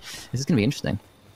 You know, not a lot of people know this, but in Misty Meadows, you can actually get a bolt action sniper rifle, but it'll cost you quite a bit of gold. Wow. However, it's something that I haven't seen used at all whatsoever. Watched multiple preparation games leading up to this event, and no one was using it. So, with that being said, it could still be a very unknown secret, but we could see players later in the season picking that up. Because remember, this isn't the last Trios event that PlayVS is hosting. On Monday, September 27th, enrollment opens for the next event. So if you didn't get a chance to compete in this one, make sure to go sign up for the next one. Yeah, definitely. You could be seeing yourself on this big stage, just like we're seeing D-Roller Visuals and Frist on the big stage finals format, sat in a bush right now, trying to get themselves as many tags as they can, because of course they do have 0 eliminations. Loot, on the other hand, looking very, very good. He does have the usage of that purple pump shotgun, of course, Frist right now. Maybe his teammates' loot is looking very good as well. They do have a launch pad, and now we're seeing Peterbot, the ever-aggressive Peterbot, jumping inside of people's boxes, and they need to be aggressive. They are a little bit below, but now they've got themselves above. 260 above. This is a good opportunity for them to disengage, as Peterbot does take a big shot going into his white HP right there now. His teammates dropping in to make it. This is a tough situation for them because they have got those tags, but now they're facing the consequences of getting sprayed and focused by a lot of different teams. Yeah, that they are. They have to be careful, especially where they've been positioned. They're positioned between what looks like 3 to 4 teams. So if they're not careful, they can easily get focused by what would seem like the lobby here. And that's the last thing that Peterbot and company want to deal with. Just like what Crunchy is now dealing with, as he's taken a ton of a damage, but now just quickly tries to heal back up. Yeah, these guys 5th going into this 3rd game of the tournament, so they really are in a good situation if they can make themselves get out of this fight as quickly as possible, because they have the potential to take over the leaderboard and take over that first place. And Ved jumping in a box right now, getting a beautiful elimination, a big damage pump shot followed up by some cleanly effective assault rifle shots. And yeah, it is Dusky, Crunchy, and Dom all going down in the elimination feed right there. Paper, Ved, and Pump pick up the pieces and pick up that loot that they've just earned from that great engagement. Yeah, I mean, if you looked at the elimination feed, each one of them took out an individual within the trio. So that is what we talk about when it comes to teamwork. They evenly distributed themselves effectively against that other trio and walked away with those 6 elimination points. Now, though, you see Peterbot's team close to Zayt Jr.'s team. So could this be an engagement in the making? Or will we see them just focus on gathering intel and trying to figure out what's going to be next for them in this game? Yeah, we saw them trying to hop into some heals boxes earlier on, so maybe they're just playing a little bit more carefully now. They don't want to waste those heals, and of course, it looks as though, yeah, it's so going down in a lot of HP right there. I think he's only down to about 30 or 40 HP, so popping that med kit to try and make his way back up in terms of HP, but their HP is being depleted by the ever-looming Storm Surge. 26 damage below for this team right now. They want to try and get involved. They want to try and get as much damage as they can, and not only do they want to, they need to. This is important. This is very important. Fortunate for them, though, Storm Surge is no longer affecting them in this game at this point. However, they still took a lot of damage that they didn't need to take. Now, I get it. I'm an Itchjarian fan as much as the next guy. But you need to make sure you're watching out for Storm Surge, paying close attention to what's going on, because Zuzu and So cannot afford to take or lose any more of the heals that they have in their inventory. Yeah, of course, it's very, very difficult to get those refreshes without getting eliminations, so they don't want to waste those heals too early on. If they can't heal themselves back up, it puts them at a disadvantage when trying to go for those refreshes later on in the game. We're seeing Coda's trio right now rotating, using a card, trying to get as central as they can, it seems, or maybe even getting onto the less congested side of zone. Yeah, they're going to try and box up next to this. It's a small brick hut that they can use to refarm their materials. We're seeing Informal's trio just boxing up quite close to them, next to the water. Maybe that could be a good rotation strategy for them as Creo and Pers make their way back inside of their box, and they're all together, which is looking good. Quite central in the zone as well, almost guaranteeing them the placement in the next zone. And that's what you want to see. Positioning yourself at this point in Zone 3 and Zone 4 is so much more important than getting the eliminations. But as Creo just found out, you also have to get those tags, and you have to be careful who you're attempting to get those tags from, because Ved, Pump, and Paper, a team like that, they're not going to let you get away with it. They're not going to let you just open up and try to take shots at them. No, they will punish you for it. Yeah, they're really not. And of course, they do have the usage of that automatic sniper rifle. Spoke about it a little bit earlier on, and we saw the damage. We saw its effectiveness right there in taking out some of that player's HP. And Informal right now trying to look as much around as he can, see if he can find any options, any rotations, planning ahead, making sure that his trio are all aware as to what is happening, and maybe trying to look for some eliminations, of course, to trying to add to their points tally. So right there, using this purple assault rifle very well, connecting with some great shots, of course, as well, and they can pretty freely rotate on foot right here over this bridge area. Yeah, I mean, look, this is what they need, right? They needed to find structures that were already existing and try to rotate around that, because when you're not in zone, the last thing you want to do is rotate in an open area, because you will easily get focused by the players that already position themselves where they need to be. Now, though, Visual is actually trying to take some shots there off onto Peterbot. Nothing's really going to connect, but this engagement does not look like it's going to end here, as Peterbot is still just looking for the opportunity to get a shot off whenever he can. Yeah, we know how aggressive Peterbot is. We saw it earlier, trying to get as much Storm Surge as he could. It looks as though Visual's using this, yeah, he's trying to break that vending machine. He was using it as cover for a little bit, but wasn't quite working. We're seeing the opposite angle right now. Peterbot trying to find an angle to try and shoot at. Maybe he will take that. Well, he does. Gets the edit on as well. If he can try and get some shots in, try and get that Storm Surge, of course, as well. If they can take out a player, that could be a really good early to late game refresh for them right now. Not connecting with any of those assault rifle shots, but he does, of course, have the usage of that purple pump. We know how good he is at these box fighting situations, and hopefully he can prove it to him and us and his team right now. He does have that one elimination, so he needs to try and get some more. Not only for that loot, of course, they do need a bit of a refresh, but also to ensure that they don't have to worry about the Storm Surge and worry about their loot going into the end game.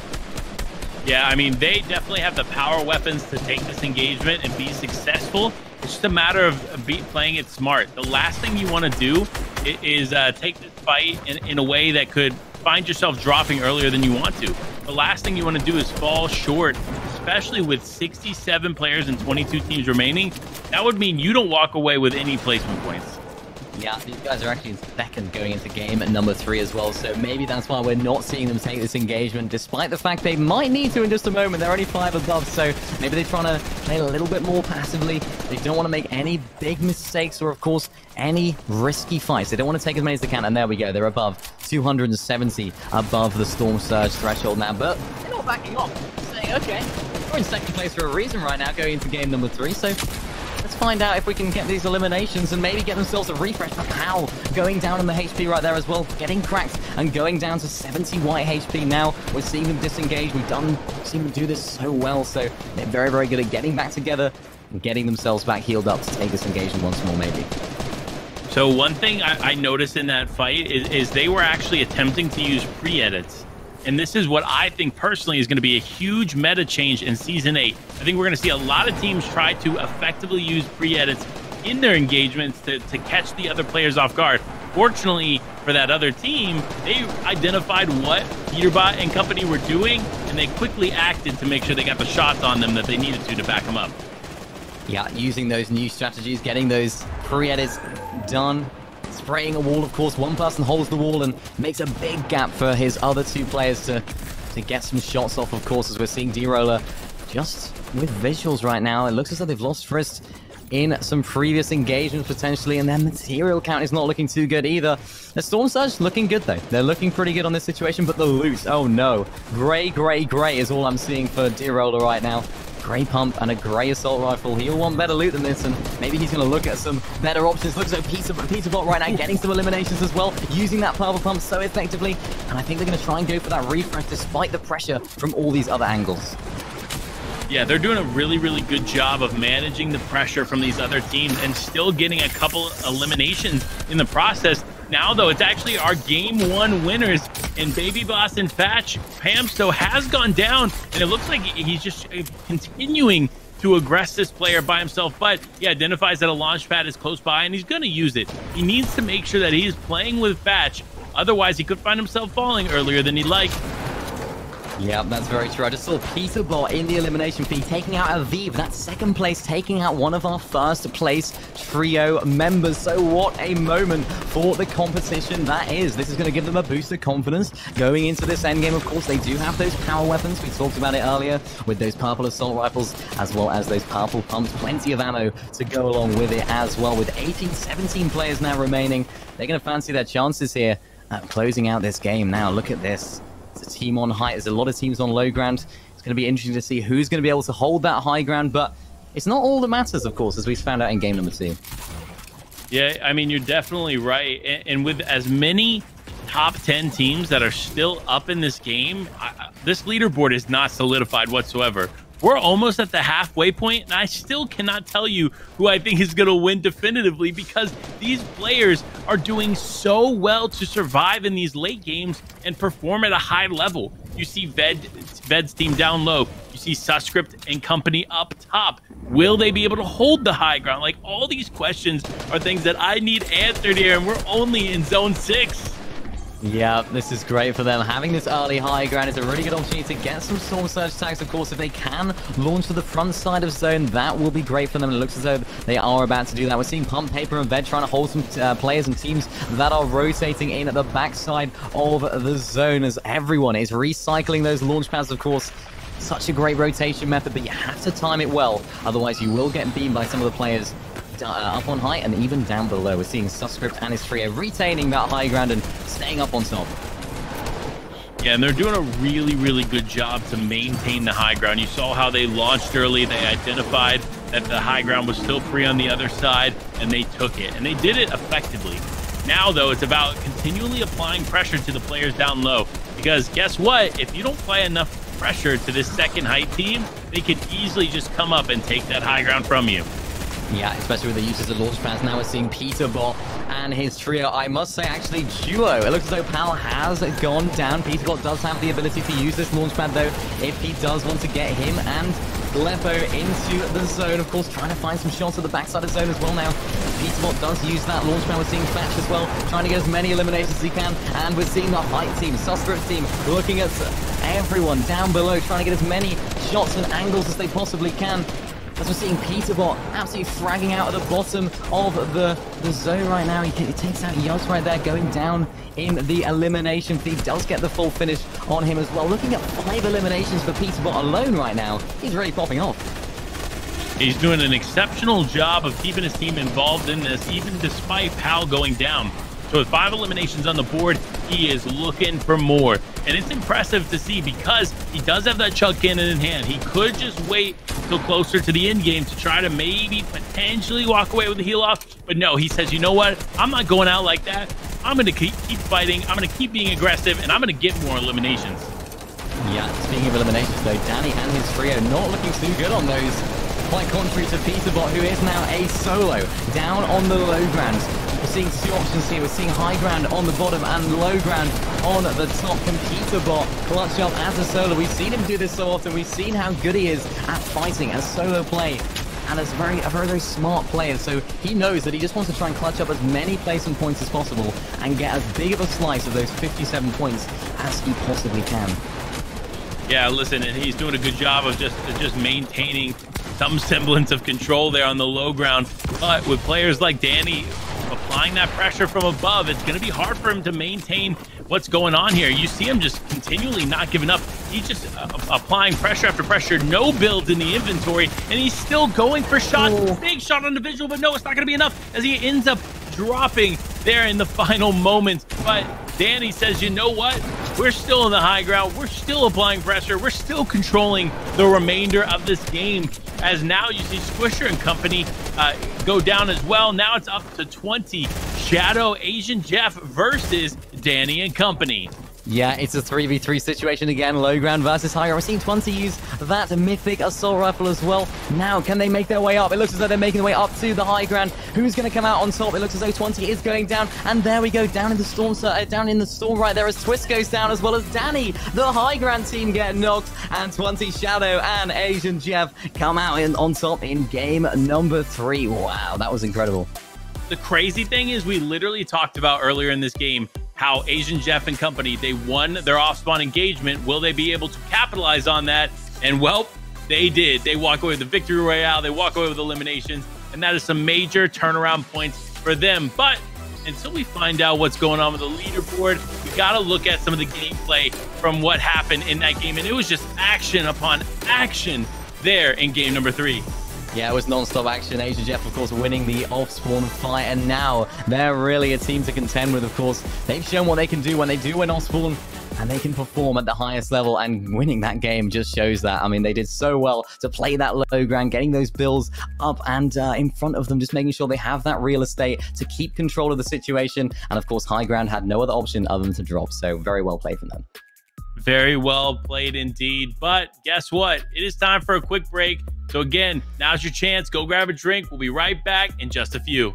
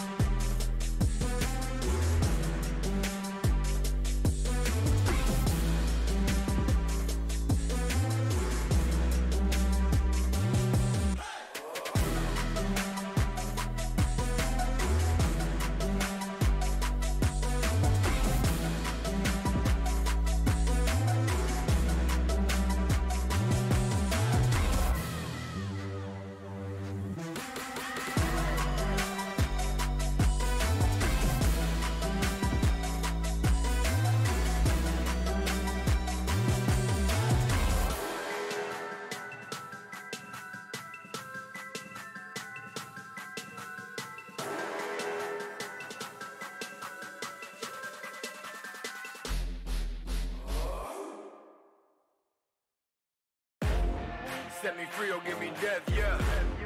Living good, I've been blessed, yeah. Shout out all my enemies, all the best. You can set me free or give me death. Man, I'm on my way, yeah. You can find out, you on time out. You been dealing with the devil, where you sign at? Yeah, oh Lord, you getting financed.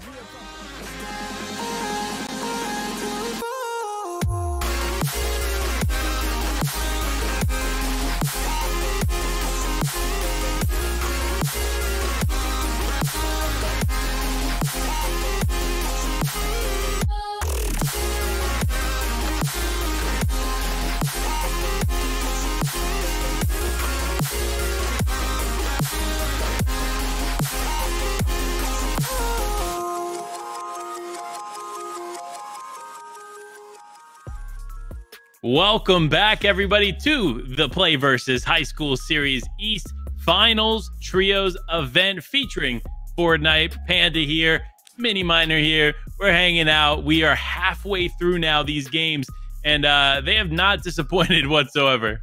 Yeah, they really haven't. I mean, we've seen some really variety of strategies going into place right now. We're seeing Season 8 Fortnite competitive action all coming into play, and we're seeing some really interesting strategies made by teams on both low ground and high ground. We've seen both have success in both low ground and high ground, and I mean, that last game, that was incredible. It was genuinely a huge comeback for Asian Jeff and company. That is a huge shout out to them, because going into that game, I believe they were in 32nd. So a big turn of events, like we talked about. They were having some struggles off spawn. They weren't winning that engagement, but in game number 3, they walked away, not only winning the engagement off spawn, but the victory royale. So that is what you want to see in a game like this, because guess what? Anything goes. 57 points for a victory royale, like that can turn around somebody's tournament. Yeah, the format really played into their hands right there. Of course, getting some eliminations as well. But of course, it does reward that consistency. And that's what we've been seeing from Larson, Aviv, and Squish. These guys have had such an incredibly consistent day today so far. I mean, they're doing very well. They've had a third, a first, and a third. They've done so good so far. And that consistency is what's really keeping them at the top of the leaderboard. Yeah, it's impressive. You like you said, third, first, third. Like, that is as consistent as consistency goes. And that's why, if I'm not mistaken, they're at 223 points. That is a massive amount of points to be at this far into the tournament. And I don't think anybody is even remotely close. I think it's like a 50, potentially a 60-point difference. So we'll get those official scores later on. But look, going into game number 4, we got to talk about it. We got to talk about all of the stuff that we want to see here. Like I said before, we haven't really seen too much from the sideways weapons. We did get to see a little bit of action there with the new semi-auto sniper rifle. But here it is, 20 Asian Jeff and Shadow fighting off spawn yet again. Yep, fighting off spawn. Of course, they weren't too successful in these engagements in game number 1 and number 2. But what they've proved is when they can win this off spawn fight, they can do some incredible things in the end game. And maybe that's why they're a little bit more patient right now. I don't think they're going to be pushing over too early on, but I think it looks as though Discount Benji and his trio are pushing over. It looks like, yeah, the Assault player right now is on the back foot. Royals, they're getting Crackly down in the elimination feed. I think it is a 3v1 situation. Oh no, this player right now, he's all alone inside of this tiny little IO base area next to this gas station, as we can see. And I think it's going to be surely an easy elimination for these guys. And yeah, Discount Benji gets a great elimination there to add to his one already. We're seeing the emotes coming out. We're seeing the laugh it up emote. But that's a really good opportunity for these guys to get a really good game in here. You know, if I'm actually not mistaken, I don't think Asian Jeff's team was contested this time around. Yeah. So this could be a big turn in the tournament for them if they can keep it and maintain it without any issues. But that's the question: will they be able to maintain it? Because it looks like there's multiple teams in Misty Meadows now, and these teams are struggling just to survive here in these final moments.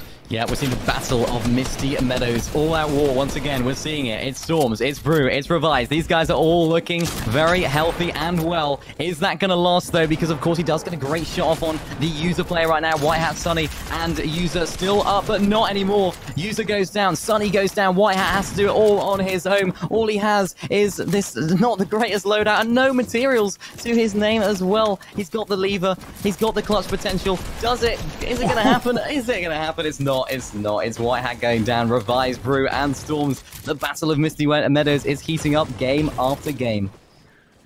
Yeah, look, like we said before, Misty Meadows is not an easy place to take these early game engagements. So if you find yourself low on material and stuff, you could end up falling, just like we see Scold here end up falling as well. Now, all the builds on fire, just Dash trying to make up for what's going on here. And it does look like another team in the distance, potentially trying to apply some pressure. Now, though, Davey does get involved here with Dash and does have the vehicle close by. So if they do need to disengage, they have the opportunity to do so. Now, though, Zaxi actually just says, you know what? Our builds are on fire. I only had wood building out there, so I'm going to have to make something happen. But it's going to be tough as the remainder of the team is very, very weak. Davey now, though, taking a ton of damage and actually ends up going down to Hates. So now it looks like Hates and Zavi are going to have the advantage in this engagement. Yeah, I think they do. Yeah, they do close out that engagement very, very well, getting themselves those eliminations.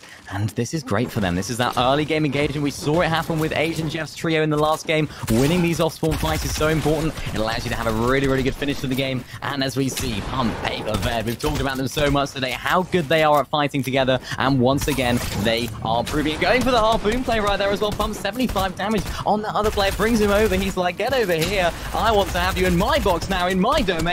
And that's what he can do when the players are in there. Great one pump from Pump right there, using that Harpoon so effectively to close the gap. Like I said, man, Pump and Ved, they are two extremely good fighters in Fortnite. So to see them be able to just run through a trio like that is impressive. They know how to handle those fights, and they handle them extremely well. Now, though, it is the story that we've been watching game over game. It is Hydra, Seabear, and Reciprocal going up against Jivy, Somerset, and company. So who will end up walking out on top as Hydra takes a ton of damage? Yeah, we saw Somerset's trio actually going down here in the previous game, but they're putting up a bit more of a fight right now. Seabear, Hydra, and Reciprocal, these guys are on the back foot now. Of course, Hydra having to heal his way back up to that full HP if he can. We're seeing Elite, GV, and Shonyi down at the bottom right now. Somerset just a few layers above, maybe looking to scout out, try and get some information about where these other players are. Of course, we're seeing this fight happen all the time at the area that we're in right now, the Flush Factory area, right down at the bottom of the map. Of course, not too many teams will be rotating on in here. Potential for the Misty Meadows team to rotate on in, but I don't think that's their strategy. So we're going to see how this fight is going to go down. Looks as though GV is on his own. Seabear, Hydra, Reciprocal, these guys, we've seen them fight so well, especially against this trio that they are fighting, the GV, Somerset, and Co trio right now. Seabear trying to find as many angles as he can with this Grey Pump shotgun. Doesn't hit too hard, but he can find some angles. He's going to be able to do some great damage. Yeah, and looking, he does get a nice little window at it, but not without taking some damage himself. He needs to be careful. He cannot overextend when his team is not as close as they need to be. But with Jivy, Somerset, and Shonyi, they're playing this together, and they're playing it very smart. Despite Jivy taking a little bit of damage, they know how to play this and try to survive here, which is what they're going to need if they want to continue to try and climb the leaderboard. Yeah, this fight is dragging out a lot longer than it has done in some of the previous games, which is good. It shows that these guys are really, really used to fighting against each other. Of course, Somerset's trio not having the best of days so far, but I think they can learn from their mistakes. They can learn to stay in the same box, stay a little bit together, especially when you have the loot that GV does with that Grey Pump shotgun. He's not looking too good on the loot side of things. The material count is not looking too great either, as Shonyi tries to get his way up, but he can't. He gets tagged. This is not good for them right now. This is important. Can they clutch up despite having less HP? Yeah, and that's what they're going to need to do here. Shonyi having to be on the back foot, heal up, and continue to try to take this fight at a distance. Now the Storm is here, so just another factor involved in who's going to win this engagement. You see Shonyi just trying to back up, trying to get away from this player as quickly as possible. but it does not look like it's working out. Seabear actually about to go down with 1 HP, and he does. So now it's up to Hydra and Reciprocal to survive. Yeah, it looks as though Hydra right there did take out Somerset. GV does take out Seabear in the storm, of course. Now it's up to GV and Shonyi to try and clutch up if they can. This is a very, very difficult situation for them. Of course, they are down on HP and they are down. Shonyi is down. It's all up to GV. A 2v1 situation. Seabear, of course, does go down in the storm. They're trying to get the revive off if they can. But is this an opportunity for GV to maybe try and find an angle? He does try and take that wall, which he doesn't, unfortunately, for him. He gets boxed, and yeah, that is unfortunately the outcome for him right there. Yeah, at this point in the game, or at this point in the games, I should say, you really need to identify that, guess what? This off-spawn plan is not working. It's not working out in our favor. We have to accept defeat here and try to find a different rotation or a different POI, or maybe you have to fight together and not use Flush Factory, because it always seems to happen where the engagement starts at Flush Factory. So if they decide to rotate away from Flush sooner, maybe they can make the drop work, but as of right now, it's not working out for them. Yeah, it's not. It's always that dilemma of whether you change your drop spot. At this stage of the tournament, of course, is now Pump right there, getting a great elimination on that player right there. We're seeing Ved go down as well. It's now Pump and Paper on their own. It's a 2v2 situation. These guys can try and clutch up. It looks as though there's a third party trying to engage with them as well, as Paper using that blue Pump shotgun if he can very effectively. Gets the loot as well, of course. All-important launch pad. It is, yeah, it's Trent and Monkey right now. These guys, they really need to try and clutch up for their downed trio mate. Of course, they have got one elimination. I believe that was on Ved, so I think these guys are looking good. They might just disengage this. They've had their Storm Surge. They have the heals. They have the materials. So maybe they just think, okay, let's disengage. Look, I'm going to say this. If I know Paper and Pump, they're not going to let this slide. They're going to continue to take this fight for as long as they can until they are the victors of this engagement. So that's why you see Paper here. Looks like potentially getting pressured from above. Decides to continue to play next to Pump. This is a really good way to play this fight. You kind of have to box fight sometimes, especially early game. You don't have the materials that you can build fight with, so you kind of have to just work around the boxes that are already existing, which they're doing a really good job of. Yeah, they really are. And of course, we're seeing that mythic burst assault rifle in use. We haven't seen it too much today. We talked about it earlier, of course. Being able to eliminate Dr. Sloan, getting that in your inventory, the high damage, the high fire rate that thing offers is going to be so crucial. And it looks as though they do disengage from this fight. I think they're more than aware that they have got that 3 eliminations right now. So they have got that Storm Surge. Maybe they've got their teammate Ved's reboot card, and they can rotate on into the risky reels area to potentially get themselves a reboot option, as we have got plenty more reboot cards or reboot vans inside of Fortnite this season. Yeah, which is going to make it interesting. I believe they added, I'm not sure of the exact number, but I believe there's about 40 reboot vans in the game now. I mean, like, there's just an excessive amount. So it's really nice for these players that end up losing a teammate early. There's still so much potential for them to pick them up instead of just having to worry about going to a named POI. But talking about another change of this season, it is the railgun in competitive, and we see how effective it is as Frisk gets that 170 damage shot off onto Glipo.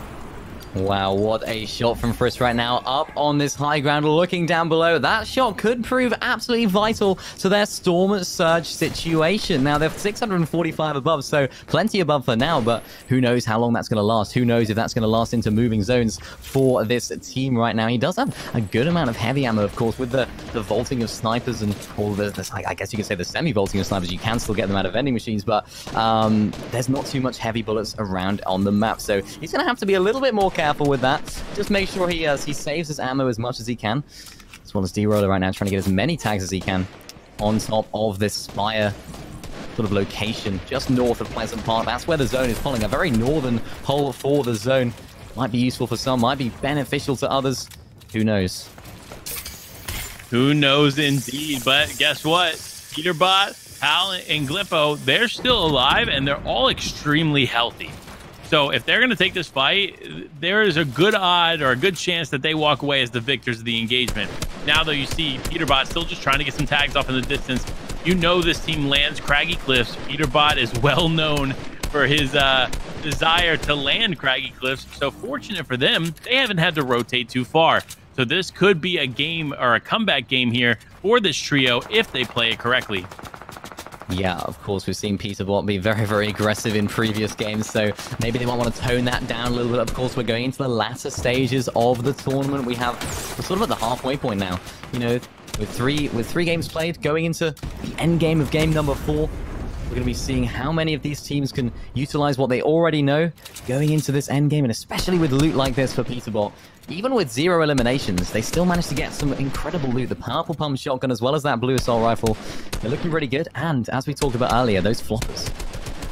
Yeah, and if I'm not mistaken, going into this game, Peterbot's team was actually in second. So wow. There's still some potential for them to have a big turnaround game, but they identify that they need a big elimination game as well if they want to make that happen. That's why we see them being as aggressive as they have been thus far. Unfortunately, nothing has been successful up until this point, but there's still a lot of game to play. Yeah, there is. And for Blue plays right now, he is all alone on his own in the storm without too many healing devices, but he's below the storm surge. Not only are both of his teammates down and out, he is below the storm surge threshold, and that's what he's trying to do right now. He's trying to get as many tags as he can to stay above that threshold. He has got some bandages to use, but he's not going to get to use them because Trentman and his trio, they've identified that there's a solo in the storm, and that right there is a free elimination.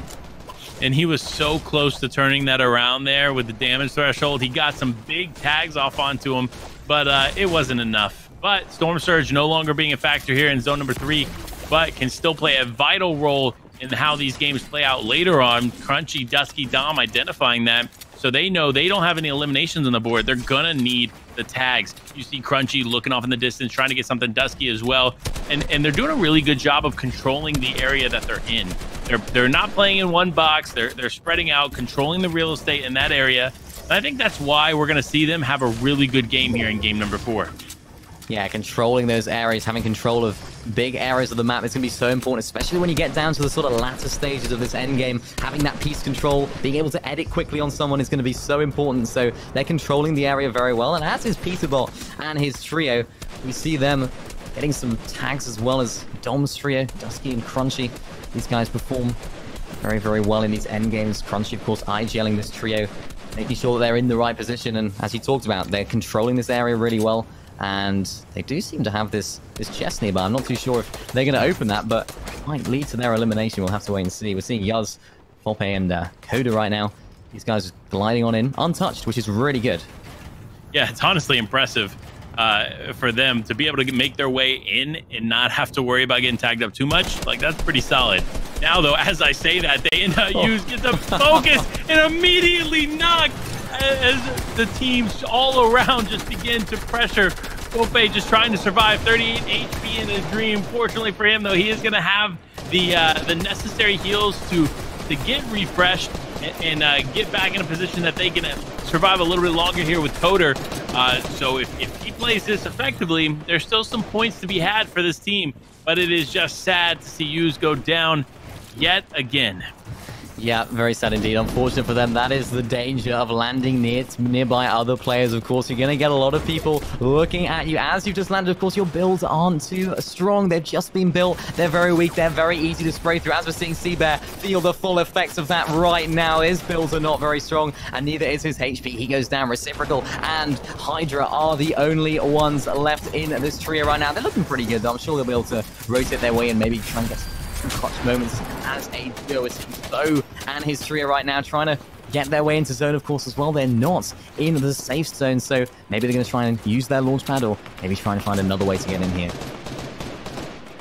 Yeah, they are going to have to figure out something because they're just not in zone, and there are so many players already established on the edge that they have to rotate through, especially teams like Informal, Creo. They know they're going to have to start moving. And actually, if you saw there, one of the sideways areas opened up on 2 separate teams. So that could be a troublesome event if they are not careful, because all those builds could be for naught.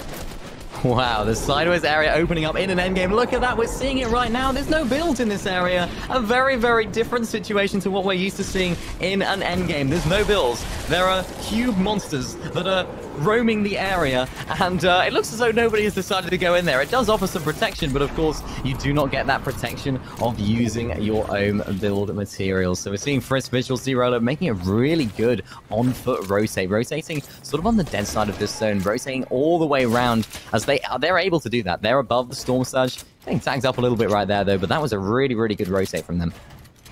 That it was, and with that railgun in hand, they know that they can get the tags necessary to stay above the damage threshold. We saw that big shot earlier coming out of the railgun, and I genuinely believe we're going to see some more of those come out of D-Roller, Visuals, and Frisk, because this is a team that knows how to get those tags and stay above the Storm Surge threshold. They know effective plays, they know how to identify when to take shots, and that's why we've been seeing them really unscathed as far as the Storm Surge goes. Yeah, of course, that railgun being able to break through builds as well. We've seen them do it a little bit so far, as where they're trying to, maybe use that to their advantage and maybe sort of set up a 3-2-1 where they're all working together to utilize the build breaking ability of that railgun. Not too much ammo in it, of course, in that, but we're seeing a lot of these players up towards the sort of southern side of the map, or of the zone right now. All the way up on the island, there is maybe one or two teams just on that flopper under. The zone does pull that way, so all of these teams that are on the sort of southern side of this zone have to rotate their way in. Will they use a launch pad? Maybe the car could be in play, of course, as well, but now they're below on Storm Surge. Fane and his trio, they're in trouble here. You know, for Fane, I would be trying to take shots. Stop building it and let them come towards you. All you need is one tag, only 11 damage below the threshold, and you stop losing out on the heals that you so desperately need to hold on to in the later parts of this game. And there, again, another opportunity to take a shot. Doesn't take the shot as they continue to attempt to out-heal the Storm Surge, but now they find themselves 14 damage above, but it's not going to be enough. If something changes, we could see them losing out yet again on some desperately needed heals in this game. Yeah, maybe that's why they're sort of rotating a little bit earlier on, using that launch pad. Now they'll be able to look back, try and get some beams on some players rotating in, as is Shadow, Jeff, and 20. This trio, of course, winning the previous game. These guys are going to want to try and replicate that up on high ground right now. An early high ground take. We saw it done by one of the teams earlier. Maybe it was Donnie's team, who took height really, really well, really early on, and they kept it. Let's see if Shadow and Jeff and 20, let's see if these guys can replicate that. They do have the usage of that harpoon, so they can get some refreshes here and maybe hold this high ground for the entire endgame. It would be impressive if they can continue to hold this, because looking at what they have in their inventory, they are very limited when it comes to ammo. You see 7 shots remaining in the assault rifle there for Jeff, 36 remaining there for 20. They're desperately going to need a refresh if they want to attempt to even take and hold high ground. So they're going to be looking for that. And I think knowing this team, they may just have to resort to the low ground. Yeah, we saw them play that so well last game, especially towards the latter stages of that end game. They really, really commanded that, the low ground kings in that previous game. So maybe Trentman, Box by Monkey, and Ketsi right here. Let's see if these guys might be having a bit of a trouble on low ground if Asia Jeff's team do decide on dropping it down to their preferred and their winning formula, which is low ground for them. We're seeing a lot of teams battling out for height. Yeah, and it's Gleppo who does now retake that high ground. Wow. And it looks like it's actually potentially 3 different trios attempting to hold high ground, but it's kind of interesting because I only see Gleppo up there, so I don't see Peterbot, right? I don't see his other teammate. I don't see them trying to hold that together, but they are definitely gonna have to do something, and I doubt that you're gonna be able to hold high ground as a solo. Now though, D-Roller getting together with his teammates, they find themselves above the damage threshold, so Storm Surge is not really a factor for them. So you see them just focusing on getting ahead of zone. This is a really nice position to be in at this point, because once you're ahead of zone, you have the opportunity to look back, take shots at the people in the area, and get those so desperately needed eliminations. Absolutely, and Gleppo does need those desperately needed eliminations himself right now. He is on high. He's a solo, though. His teammates are no longer in the game. He has some decent materials to try and hold it for as long as he can, and he does have the usage of that harpoon as well as being above Storm Surge, so maybe we could be seeing a solo high ground victory royale here. It would be very impressive. As we see Ved, Pump, and Paper on the opposite side of things, all the way down on low ground, and Gleppo, he wants it. He's keeping it right now. It is actually impressive how long he has kept it as a solo player. But if D-Roller identifies, and yes, he does, that it's a solo, they are immediately going to take it. And now it is just a change of pace here on the high ground as D-Roller and company have now taken it. Yeah, they have the D-Roller going down in the elimination feed right there. I wonder what's happening right there. We're seeing Pump going down to Fane in the elimination feed as well. As Frist right there going down. Shadow and Jeff's trio lighting up the elimination feed just a little bit earlier on, of course, as well. Now, Paper and Ved, they are alone as a duo. Pump does go down. Ved goes down in the storm as well. Now, Paper, can he clutch up all on his own? Looks like he has two shotguns. Drops one. Drops the worst blue Pump shotgun right there as Larson gets involved right here, and it looks as though he does go down. That right there, that was so close. That was close, but unfortunately does go down there. Squisher needed to be in, but it's not going to be enough as he goes down to Storm Chimp going down there as well. He does get a knock there onto Squisher, but it's not going to be enough before he ends up completely going down. Now, though, Crunchy and Dom looking to hold high ground, but as I say that, Dom ends up going down to Suscript. So now Crunchy by himself, it seems to be the tale of solo players, as he does fortunately get that elimination onto Suscript. Now Crunchy, looking at his inventory, this could be a heal-off potential game for him, especially considering he's a solo player. He has every advantage at this point, but will he be able to hold it? That's the question. It is the question indeed. He's got those win conditions. He's got those heal-off potential items. Now he's trying to hold it as a solo. It looks as though there is 3 individual players left. 2 teams. The 2v1 situation. Crunchy does take one out. Now he's on his own, up on high ground. Will he go for the heal-off, or will he try and take out the other player all on his own? What an elimination on Brew right there. Is he going to win this? It really could be his game to win. He just needs to make sure that he plays this effectively. There it is. Big tag onto the final player. It is Revise versus Crunchy. Crunchy has the heal-off advantage, but Revise still wants to try and get some shots off. Revise 1 HP in a dream there in the distance. If Crunchy even so breathes on him, he will end up going down. And as I say it, he goes out to fall damage, and Crunchy gets the victory royale. Crunchy right there, a solo up on high ground. What a way to end it. I mean, I did say we might see a solo clutch on high ground. I didn't think it'd be from Crunchy right there. That was very well played, though. Used those heals very effectively, got those eliminations, and held high ground with limited materials very well. It did a very, very good job of playing that game out. I mean, from start to finish, Crunchy knew that they had that win potential with the heal off, and with 4 floppers and the chug cannon going into the final game, was probably pretty confident as a solo player. Yeah, Crunchy right there. I mean, we talk about Crunchy doing so well. That high ground, the solos on high ground, was the story of that game. We saw so many teams trying to go up for it, trying to take it, and it looks as though the high ground has won in this situation. A really great elimination to make it a 1v1 in the end right there as well from Crunchy, as we're seeing some highlights from this game, which again has brought non-stop action. We're seeing Sona's Tree get eliminations, of course, as well as Larson popping off as he does. Now, it's going to be exciting to see what that changes in the leaderboard.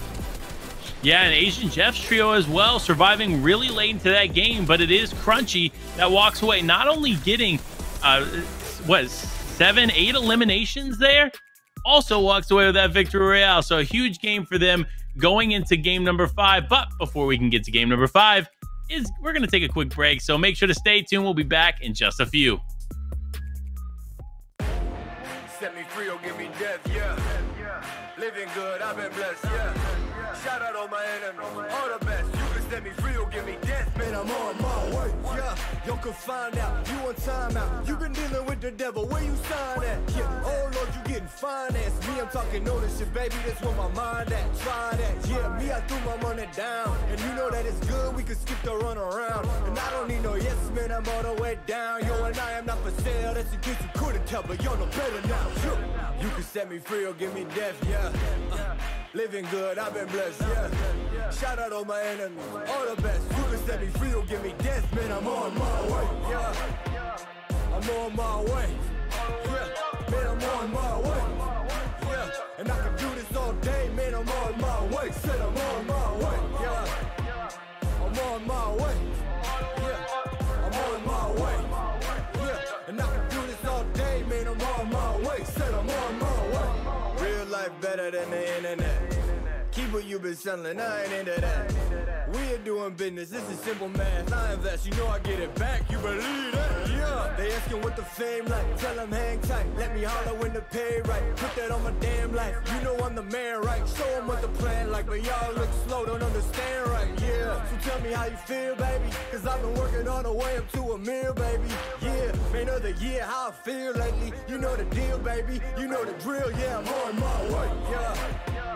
I'm on my way, yeah, man, I'm on my way, yeah, and I can do this all day, man, I'm on my way, said I'm on my way, yeah, I'm on my way, yeah, I'm on my way, yeah, and I can do this all day, man, I'm on my way, said I'm on my way. You can set me free or give me death, yeah. You can set me free or give me death, yeah. Shout out all my enemies, all the best. You can set me free or give me death, man, I'm on my way. Living good, I've been blessed, yeah. Living good, I've been blessed, yeah. Shout out all my enemies, all the best. You can set me free or give me death, man, I'm on my way, yeah. I'm on my way, yeah. Man, I'm on my way, yeah. And I can do this all day, man, I'm on my way. Said I'm on my way, yeah. I'm on my way, yeah. I'm on my way, yeah. And I can do this all day, man, I'm on my way. Said I'm on my way.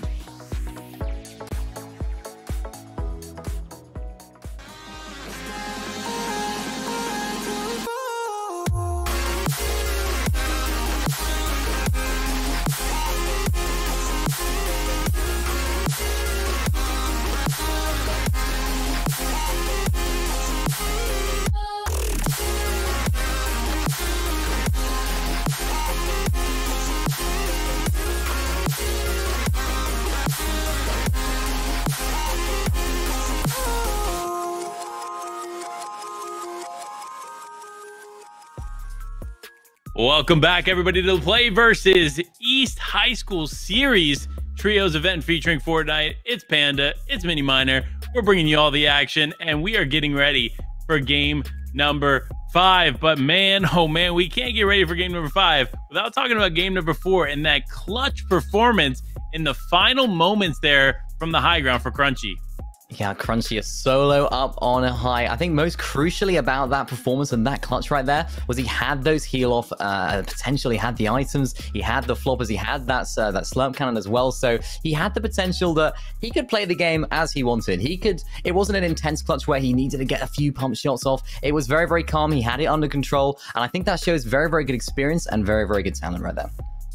Yeah, and with the elevation changes there and that stealthy in-game, he had the high ground, so he had the elevation advantages, and we even saw one or two players get caught out by Storm and ultimately found themselves in a 1v1 situation in the final moments. But it was Crunch walking away, not only having the heal off potential, but not even having to use it because the other player dies to fall damage. So look, getting eliminated there, that is tough to watch, especially to fall damage, but it happens. It takes place. It's okay. But for Crunch, big shout out with that solo clutch. And that's the performance you want to see. And that's the performance that you need to continue to climb up the leaderboard. Yeah, it's those solo clutches, as we saw from Crunchy. I mean, he just knows how to play that so well. I think he IGLs the trio as well, so he has a very, very good understanding of the game. He knows what's going on as we see the standings right here. Let's have a look. Yeah, let's have a look. And it looks like Larson and Aviv, this team is still holding on. They have been so consistent from start to finish. They just know what they need to do. And now I will say, in that game, they had the lowest placement out of all their games, right? It was 10th place. So it was still a great place, a decent placement game for them. But going from 3rd place, 1st place, 3rd place, and then to 10th place, it is definitely a change.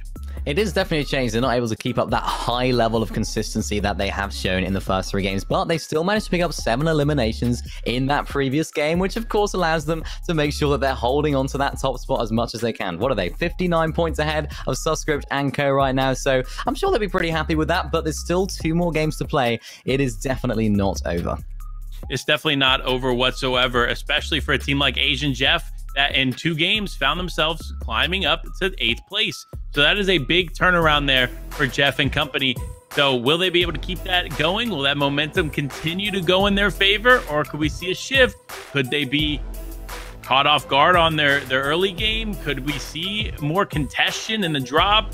Could we see a shift in drops? That's what we're going to find out here in game number 5 and 6, because that is the last 2 games, the final moments for these teams to come out on top and to really cause a shift in this leaderboard. But looking at it now, it's going to be hard to beat Aviv and company as they hold a dominant lead in 1st place. It really will. I mean, these guys have been so consistent. A 3rd, 1st, and a 3rd and a 10th. So they've been so consistent. If they can just keep that same level of consistency for these last 2 games, I'm sure they'll be happy, and I'm sure they'll be keeping hold of that top spot right there. We saw Asian Gestury, of course, as well. Those guys had a bit of a bad first 2 games, but they managed to clutch up in that previous game, and of course, getting that victory royale in game 3. It shows it's all to play for, and things can change very quickly. Yeah, I mean, look, things can change, but this is the final moments to make those changes happen. And there it is. The battle bus is underway. Players are dropping left and right into their respective POIs, and Dom, Crunchy, and DuskyBot are going. It looks like in the Weeping Woods area, potentially going down closer to Slurpy Swamp.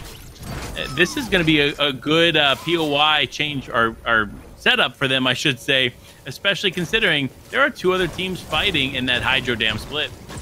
Yeah, I think they're going to be brimming with confidence right now. This trio, of course, coming off the back of a victory royale. I'm sure they'll be very happy with that, feeling confident. But of course, they want to keep their emotions in check and make sure that they don't make any silly plays and, you know, mess up their strategy that's got them this far. Of course, we're seeing Dusky right now utilizing this boat, claiming this entire south side of the, I believe it's Sludgy Swamp area, actually. I think they changed the name. So Sludgy Swamp area down at the bottom of the map. Plenty of loot here as well. There's only 10 chests that spawn at the Sludgy Swamp area. So, of course, getting that extended loot pool, getting that extended path to get your loot is so important for this tree, and maybe why we saw them pop off in that previous game. Yeah, I mean, look, they know how to handle these situations. They know how to play out these engagements. They've done it effectively. But in Dirty Docks, this is another one of those POIs that you find yourself a little bit more open and can be tough to take early game engagements in, especially with the lack of material that you can find here in Dirty. While there is material to take, it is very difficult to get when there's another team contesting it with you. Yeah, definitely. There's a lot of metal at Dirty Docks, of course, but you don't get to farm it that quickly. It is a bit of a slower material to farm up at Dirty Docks. You don't get too much of it. As we're seeing these teams fighting off spawn in almost, I believe, every single game. I don't think there's been many games where we've seen one rotate on out. So Bill's and his trio right now, they can be rotating on back, trying to get as many tags as they can, using the newly unvaulted into Season 8, the Burst Assault Rifle. Seeing some really great damage output with that, and maybe even rotating on over to the Sloan's the Mythic Burst Assault Rifle as well. As we're seeing these guys maybe rotating on over to the southern side of Dirty Docks. There is a brand new ruined area down there as well, so maybe they'll be able to pick up some extra loot right there. We're seeing Skulls in a bit of an engagement right now. I believe it's a 3v1, and he goes down right there. Jeez. Yeah, and it looks like it's bailout player and company taking them out fairly quickly here in Pleasant Park. I mean, look, that's the last thing you want to have to deal with, especially considering you weren't in zone. It looks like that zone's going to pull further south, so they're going to have to start moving. Fortunately for them, though, they're going to get to move with 6 elimination points on the board. Yeah, that's huge for them. We talked about how important elimination points are, but not only that, they've also now got Pleasant Park uncontested for now. There may be some teams rotating on over from those sort of ruin areas that we see over the other side of Pleasant Park, the sort of western side of the area. So they do have to keep a close eye out on those teams that are landing there. Of course, I believe it's those XMB's trio that land over on that side of the map, so maybe we'll be seeing those guys rotating on over in a moment. But these guys looking very, very good. Be able to control their POI and have some loot to go along with it. Oh, it's the battle of the southern side of the map area, and I believe actually we've sort of gone a little bit northern right here. That it does, and it looks like Reciprocal, Sea Bear, and Hydra are on the opposite end of the engagement we've seen so many times here, as Somerset and company do seem to be winning. They were able to take out Sea Bear and Hydra, but Reciprocal looking to take shots when possible. And there it is. If he's not... Oh, as I say that, big tag on to Reciprocal, tries to get in, but no, it's not going to be enough, as Shoney takes him out and quickly gets the turnaround of events for that trio v trio engagement there in that split. That is it. That is exactly what they needed here.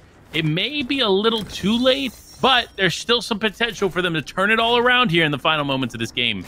Yeah, that's going to do wonders for the vibes in the trio as well. They're going to be really, really happy with that. Of course, maybe they're a little bit more, happy fighting at that Hydro 16 area as opposed to the area that we saw, the Flush Factory fights we saw, I think, every single time we saw them fighting there. And now we're hopping back on over towards the Dirty Docks area as Dev right here, using the ability to hop into the shadow and using one of those sort of launching devices to get himself all the way over here to the northern side of the Dirty Docks area. Now, can he clutch up for his trio? He's a solo, all on his own. No eliminations for anyone in this trio, and no materials really to his name either. Yeah, Dev potentially does have the reboot cards, knows that he was able to get away from what was going on there in Dirty Docks, but will it be enough? Like you said, could that reboot van come in handy and bring this trio back to life?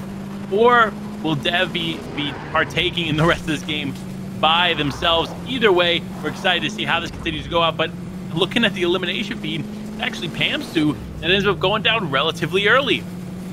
Yeah, very, very difficult situation for those guys. Of course, going into this game number 5, they're actually in 13th place, so they're not quite having the finish that they would have hoped for to try and move their way up the leaderboard. Looking at some of these players right now, for his visuals and his trio, D-Roller rotating on over. Now this could be a bit of an engagement just to the east of the Corny Crops area. This is Asian Jeff's trio right there as well, who's rotated on down. We could be seeing 2, maybe 3 or 4 trios getting involved in this engagement. We saw visuals for and D-Roller rotating into the end game, having the usage of that railgun last game, but unfortunately for them, this time, I don't believe they have it. This is a really, really good opportunity for them to get some tags off, which they do, and 20 there, going down to so low HP. Yeah, and with how split they are, this is dangerous for Asian Jeff and company. They need to get closer together, because with the way that they're set up right now, they're not in a good spot to make some things happen. Shadow on the high ground. Jeff midway through, and 20 damaged up, trying to survive and heal up here, but they're deciding to return some punishment towards Frisk, Visuals, and D-Roller. Yeah, Frisk, Visuals, D-Roller, of course, no eliminations to their names so far. Maybe Jeff and his trio had their drops for unconned. Maybe they won it off spawn. We're not too sure about that right now, but it looks as though they're trying to get as many tags as they can, so maybe once again they had it unconned, which to me seems like it works in their favor, when they get that off-spawn control. So maybe we could be seeing another great game from both Jeff's trio and Frisk's trio right here, as they're trying to refarm as many mats as possible. Yeah, they definitely got the tags they needed for Surge here early on. Now it's just about disengaging and keep playing your game. Sometimes that's how it is. You get your tags, you're comfortable with where you're at. Now just rotate and find a good position in zone, because that's going to be way more important at this point in the game than anything else. But looking at the elimination feed, it is lighting up as Pump and Paper are just getting elimination after elimination. Yep, we've seen them do it so often. You talked about how good Pump and Ved are at working together, and the entire trio, of course, at working together, getting eliminations, and using their teamwork skills effectively. As we've seen Peterbot, Pal, and Gleppo, this trio, very much likewise. These guys are very, very good at fighting, and they often seem to have very, very good loot. We're seeing Peterbot right here with the purple pump shotgun. I'm sure his teammates are looking great as well with the loot side of things. We're seeing Moss right now taking some fire from below at the sludgy swamp area. This is what we talked about. This area could be a little bit congested if people are making their rotates. Now Moss going down to 70 HP, going down Folly right now to the big Skane right there, coming in with the clutch. Can they close out this fight though? This is going to be so important. Palestine right there getting down on Ecto right there. Now they do go down though. And it's Ecto's trio that do come out on top in that fight down at Sludgy Swamp.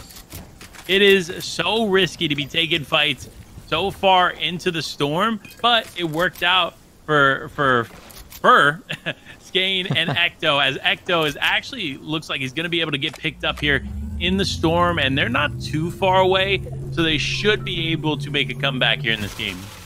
Yeah, this is really good, utilizing that reboot potential really well right here. We're hopping on board with Jeff and his trio, and yeah, it looks as though they did have their draw spot uncontested. Might be why they're trying to go for a little bit more risky Storm Surge tags as they're using this IO-based card to rotate their way in. It looks as though they don't want to get in an engagement with Twists and Co over there, as sort of driving adjacent to one another, parallel driving from both of these guys. They both have the same goal to get themselves into the zone and maybe get themselves onto a higher position. You see those mountains in zone, craggy, the Catty Corner area down at the southern side of the map. Very, very hilly, very difficult for teams that have it on low ground, so maybe we'll see a more successful high play from Asian Jeff and his team this time. Yeah, and that's what's going to be important, is getting a nice positioning and controlling the fight from around you.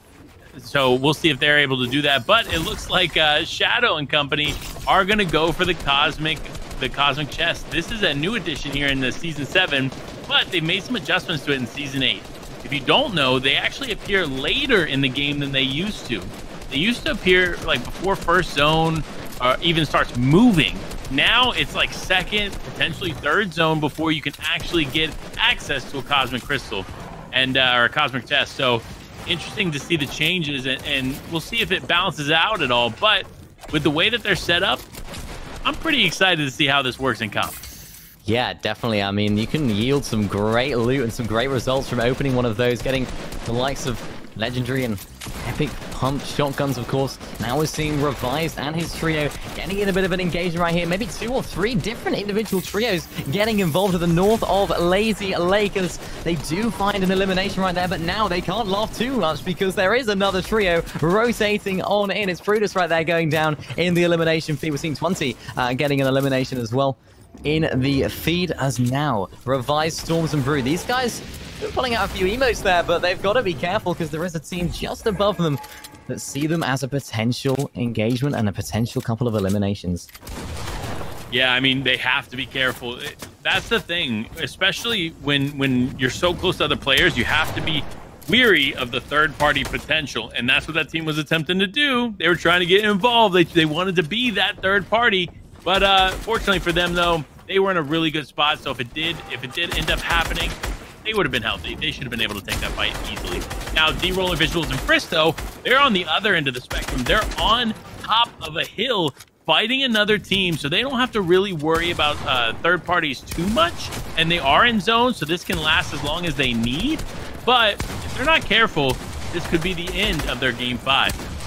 Yeah, a little bit of an uncongested side of zone right here as Frisk tries to get as much piece control on this player as he can. He does get a beautiful wall placement right there as well. Does get tagged up by a few other players. There is some teams looming towards the western side of this, and I think there is another party involved in this. So we're seeing Bailout unfortunately getting down into his white HP. A Scrub there getting hit hard with that purple or gold pump right there. The upgraded pump shotgun does so much damage, especially to the head, as we see Hero Visuals and Frisk. Looks as though the only trio involved in this that are all up and healthy. Obviously the usage of that shot cannon coming out in very, very good play right there, as we see D-Roller has got that gold pump shotgun. I think there is one more. There is one more player that they're trying to hunt out. They're trying to use their The best detective skills. Where is this final player? We know it's Scrub. We know he's all the way down there. We can see him, but of course they can't. We're hopping on board with Scrub right now. He's taking a med kit, but he's trying to be very, very sneaky. Yeah, and looking at the situation at hand, he's going to have to be if they want to continue on throughout this game, because with Bailout Playa and Nasum out of the game, it is all up to Scrub to try and make something happen. But when you got a team like D-Roller Visuals right above you, it is not going to be easy going, especially because it looks like Frisk is not willing to leave without finding this final player. Yeah, he really is, and this is surely a really good free elimination for Frisk and his trio. If they can close this one out nice and early and get that refresh, get that little bit of loot, of course, as well, that they need going into this endgame. So they are taking a little bit longer than they would like with this fight right now. We're seeing D-Roller, Frisk, and Visuals. The other player doing very, very well to get away, but now he falls to a 116 shot from D-Roller. Not quite to his full elimination yet, though, but it's going to be very, very close, and there it is. It looks as though that was a very, very close engagement. I think, no, he didn't go down. I thought he went down. He did not. He's still alive. Scrub is still alive. He's running away, running like crazy, but you can only run so far. You cannot... You can run, but you can't hide from the Visuals, D-Roller, and Frisk team right here. Yeah, they are an aggressive team, so if they smell blood in the water, they're going for it, and that's what you just saw there. They went for it. But another team that's going to need a breakout performance here if they want to continue to climb the leaderboard is Shadow, Asian Jeff, and 20. They found themselves in 8th place after the last game, but with the way that they're playing so far, 3 eliminations on the board, they could continue to climb. And that spells doom for some of these other teams that felt secure or solidified in the top 10 in the leaderboard. Yeah, definitely seeing Jeff's trio in a really, really good position right now. They have very good loot, of course. Those eliminations are going to be so crucial for them when going into the end game. Their Storm Surge is not going to be their prime concern. Of course, now we're seeing Trentman and his duo right now. It looks as though Monkey has been eliminated, so Ketsi and him have to try and maybe rotate out of this retail row area as the storm is closing in. There's a lot of teams that are going to be waiting for them, ready to pounce up on that hill, so they're going to have to be very careful with how they rotate this. Of course, no usage of the launch pad this early for them. I guess they don't want to use it. They have got the pepper to rotate, of course, as well. They can use this hill to block the line of sight of those players up on the high ground, and maybe they'll get in unscathed. Yeah, that's going to be the goal for them as Trentman and company just rotate around with the peppers. And these things are just so effective in rotating this season. It's nice to see them be able to use them in the way that they are. You do see, however, there are a lot of teams ahead. So if they are not careful, they can easily find themselves caught out by what's going on. Now that we focus on Ghoul, and Ghoul does get a couple tags off, so there's going to be a couple of those surge tags for them, but not comfortably in zone yet, so he's going to have to continue to move. Yep, they are, but we're seeing them use this hill to block that line of sight once again, just like the other teams did when they were rotating on in, just at the bottom of this hill, using the hill as a way to be able to connect their builds as well, so they're not going to get broken down as easily if they were to want to make a play full height or something up on this hill. It looks as though we're seeing the zone right now. There is a big mountain in the zone. How's that going to play out? Is the team on the mountain going to try and hold it, or are they going to try and maybe just give it up to another team and then retake height later on? We'll have to wait and see. Yeah, we are going to have to wait and see, but looking at the way that Danny, Subscript, and Twist are set up, they could be good to go for high ground if it begins to pull in their favor. But we all know there is no way to be sure where that 5th zone is going to pull to, so they just wait and prepare and hope for the best. Yep, they're really be hoping that the luck is on their side for the next zone. Looks as though they do have the opportunity right now to have the high ground, at least for now. Maybe get a few Storm Surge tags as much as they can, just to ensure that they don't have to worry about that going into the end game. We see the heal-off condition as well, using the chunk cannon we can see in their inventory. They do have the usage of a harpoon, of course, as well, which could be very useful. Poppy right there, they're going down the elimination feed. We're seeing Yuz and Coda. These guys are left as a duo. This is an engagement that they need to take, because this is important. They need this Storm Surge. If they can get it, they do. Ved there going down to Yuz, getting some great AR shots on him right there. And he does have that bolt action sniper in his inventory. You talked about it earlier. This is crazy. Yeah, so this is going to be one of the rare occasions that we see the bolt action in play. And if you're one of these other players, you might not be understanding or know that this thing is in your game. So you might be able to see some nice sniper eliminations coming through. And I think that's what we're seeing right now as Yuz just looks to take some shots out with that sniper in hand. Yeah, this is a really, really good device. Of course, if someone is spraying your wall, then it does give the opportunity to maybe get a nice sniper shot all the way through the builds. Of course, a lot of these teams aren't aware necessarily that this team do have the sniper, and it's very uncommon to have that in a team's inventory right now. So this could definitely catch some teams off by surprise, and I'm sure they might be able to get a snipe on height and maybe go for it as well. We're seeing Crackley and his trio looking as though they need to try and make their way into the zone. Very, very tough situation for them as they're getting sprayed from almost every single team up on the high ground. Looks as though a little bit of respite for them right now, but maybe not, as they still take those shots from the high ground. This next zone pod is going to be so crucial to depend on how this match goes, and they do pull it. Not only did they pull it, but another team we haven't seen make their way into an end game, and we see it now, is Jivy, Shonyi, and Somerset. This is a trio that we were looking forward to watching early on, but they've had a lot of issues off spawn. Now they find themselves in a nice position, but as I say, as Storm Surge takes effect, Somerset left alone as Jivy and Shonyi goes down, so Somerset just completely disengages here. Does get them above the damage threshold for Storm Surge, but now finds herself as a solo player. Yeah, she did really well right there. So to get a knock on the Benji player, I believe it was. So she's not in zone, though. She's a very, very long distance from zone. I do believe she has the uses of that launch pad. So timing on this is going to be absolutely vital, and ensuring that she doesn't get too involved with any other trios, of course, because she is now a solo. So it's going to be very tough for her to clutch up too much, but I believe in her. I think she can do it. Yeah, I do too. Seeing the way that she's launching in here, she's avoiding shots, playing that bottom layer effectively.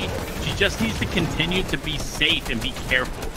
And quickly, you see Somerset identifying that's not her stealing above, takes it, and now has a bit of control here in zone. But as a solo, you have to make some big things happen. And we've seen solo players do well by themselves in the end game, and I believe that Somerset may be showing a similar performance here in this game. Yeah, Somerset, of course, performing very, very well. I believe it was the qualifier number 3 of trios in its season 7, so he definitely knows how to play at the highest level, and I'm sure she'll be able to put that into play right there. She gets an elimination in the feed right there. Right there, we're seeing how Peterbot and Gleppo's trio right now all a little bit low on the HP, not up to as they would like right now, but so the zone, the moving zone does fall, and he goes down right there. Pal, so does Gleppo. It's all up to Peterbot on his own. Very aggressive player, we know that. I believe it's Asian Jeff's trio, it is, that are taking him out. 2 players, Peterbot, all on his own right now. The force of Asian Jeff and his trio is inbound. He's going to be trying to get this medkit off, but is he going to get it off? I don't know.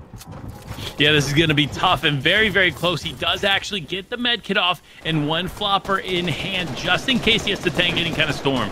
Now, though, with all the players still remaining, it's going to be very, very close. You see Somerset down there right in between Peterbot and some other teams. Like, this is going to be tough. That is 2 solo players effectively trying to play out the final moments of game number 5. But the shots are coming out. People are flying in the air. Larson, Aviv, and Squisher, this is our top team as of right now. They're looking to maintain that consistency that they've done so well to build throughout this game, or these games.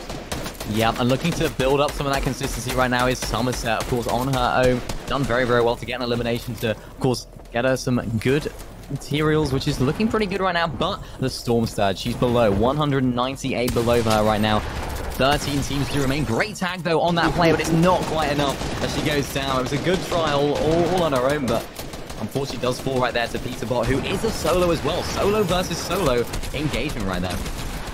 Yeah, and as we talk about engagements, it is Saiyan, Cody, and Haledy trying to hold high ground, but quickly another team approaches. Now, though, you see Saiyan using the launch pad there to get back up. They did get a knock onto one of the teammates, but will they be able to continue to take out the rest of the team? That's the question we're all looking to get answered as Cody continues to build out and fight for the high ground.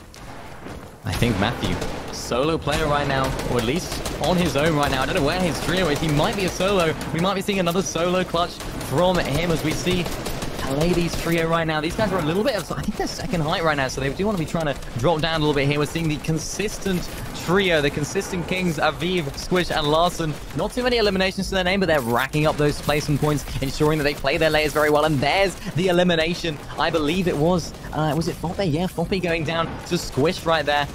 Very, very great elimination for them. They might be able to pick up that refresh, yeah, and they do get the materials drop. Larson does get to grab those as the zone pulls back over the water right now. So it's going to be intense for teams on low ground. It is going to be very intense. Another team, Informal, actually getting set up for success there with the Chug Cannon. That is a huge advantage for them to have in the inventory. Also, Squisher 20 still involved. Agent Jeff does go down there, but Shadow and 20 still up. And with power weapons in hand, they get a huge knock onto Revive. He gets another knock right there as well. 20, of course, Asian Jeff down. He gets another one again. He's absolutely popping off. We're seeing our first place team right now. There's Squish and Aviv and Larson. Larson is down right now, though, but that is a great elimination from Squish and Aviv. That was really, really good from them. Getting that refresh is so important, especially as a duo right now. You don't have that extra inventory to hold those materials with 13 teams, with 7 teams remaining, 13 players above. What? Up right now. This is good to see. We're seeing Aviv at the front side of zone. And yeah, it's Visuals, Pirala, and Chris. That trio look to be on high right now. See how this is all playing out. So many old bills down below. Maybe being on high might be the play. It may actually be the play here, but Larson and Aviv and Squish, they're giving me that Arkham Rex and Epic Whale vibe, how consistent they are being in these games. I am just impressed at how they continue to hold on despite anything that is thrown their way. Now, though, Frisk, D-Roller, Visuals holding onto high ground really effectively. You see them applying pressure. Squisher by himself, or here, 1 HP and a dream as Aviv just tries to break ahead for him. They are going to need something if they can get to heal up. Frisk now looking to take shots. Squisher just below there, trying to replace that. It isn't going to help. Frisk ends up taking quite a bit of damage there to Storm. Now it is about the final moments here in this game. There are 4 teams remaining as the players just continue to drop like flies. Yeah, we're seeing Fristy Roller and Visuals playing high ground so effectively. We're seeing XMB in the Storm using that chuck. And look at how many items, look at how many healables he has on offer right there. Frisk going down in the Storm as well. It looks as though it's a heal off versus a heal off. Visuals and D-Roller against XMB. I think it is going to be D-Roller and Visuals. They still have the HP advantage, but I don't think XMB has the options or the ability to heal up anymore. He uses the launch pad in an attempt to make his way back in, but no, he goes down. D-Roller, Frisk, and Visuals come out on top in game number 5. What a game. And that's a huge win for them. D-Roller and company, they're an incredible trio to watch, and they ultimately walked away with that victory royale and doing quite well. But we got to talk about some of these other teams, because Saiyan was doing extremely well. We see Matthew had high ground at one point, and the high ground just continued to shift. And then it was them. It was Somerset, Jivy, holding on. Somerset as a solo player, clutching up, getting eliminations, and a few more placement points to bring them a little bit higher on the leaderboard. Yeah, it's going to be so important to see how they play this final game, of course. Well, they haven't had too good of a time off spawn, that particular trio, but as we saw, Somerset, very, very good player in herself, and of course her trio, they know what they're doing. When they make it to end game, and if they can in game number 6, I think they can definitely move up the leaderboard and try and get into that money positions.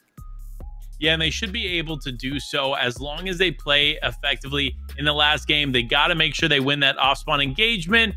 But before we can get to that last game and find out if they win that off-spawn engagement, we're going to go to a quick break. We'll be right back. Stay tuned.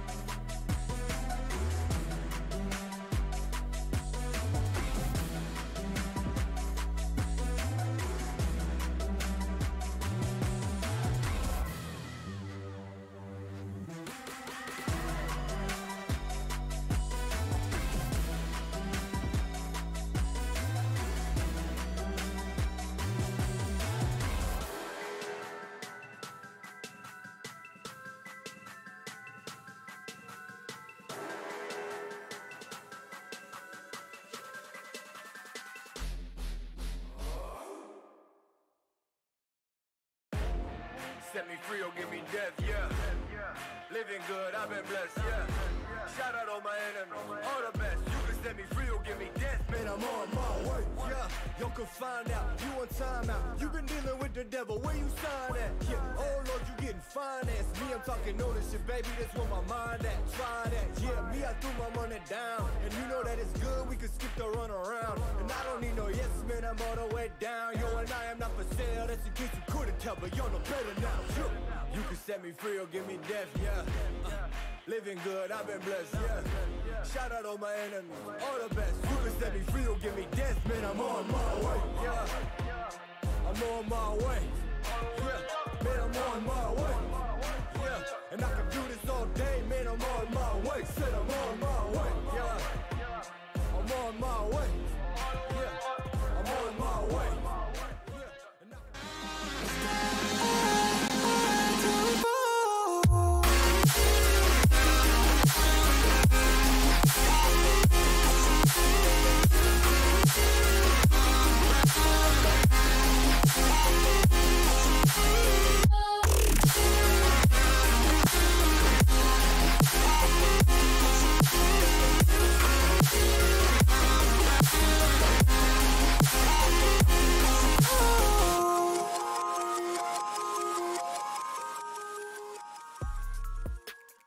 Ladies and gentlemen, it is time for the final game of the evening. Game number 6 is upon us, and so many teams are clamoring for the top, and we got to look at the leaderboard before we get into this final game, because there are a lot of teams that still are in contention for one of those top spots. But if you're Larson, Aviv, and Squish, you're feeling pretty comfortable at the top. Yeah, they're definitely feeling pretty comfortable indeed. Average placement of 4th for them right now. They've had a 3rd, a 1st, a 3rd, a 10th, and a 3rd. They haven't had a game outside of the top 10. Unbelievable scenes from them. And, of course, getting those eliminations. They've had 46 eliminations so far. So they really are on top. And they're in a commanding position. If they can keep up that consistency for game number 6, then I'm sure they'll be able to come away with 1st place. Yeah, I mean, look, and then we flip over to this page, and there are still teams that could make their way into the top 10. Teams like Informal, Creo, and Purrs trying to work their way up. You got Ghoul, Spirits, Fane, Matthew, Gingerbread, AG. Like, the list goes on because there is still so much potential here going into game number 6, but it will require a big game. So, will you be able to clutch up in these final moments? That's what we're looking forward to finding out. We've seen high ground win games. We've seen low ground win games. But it is the final game.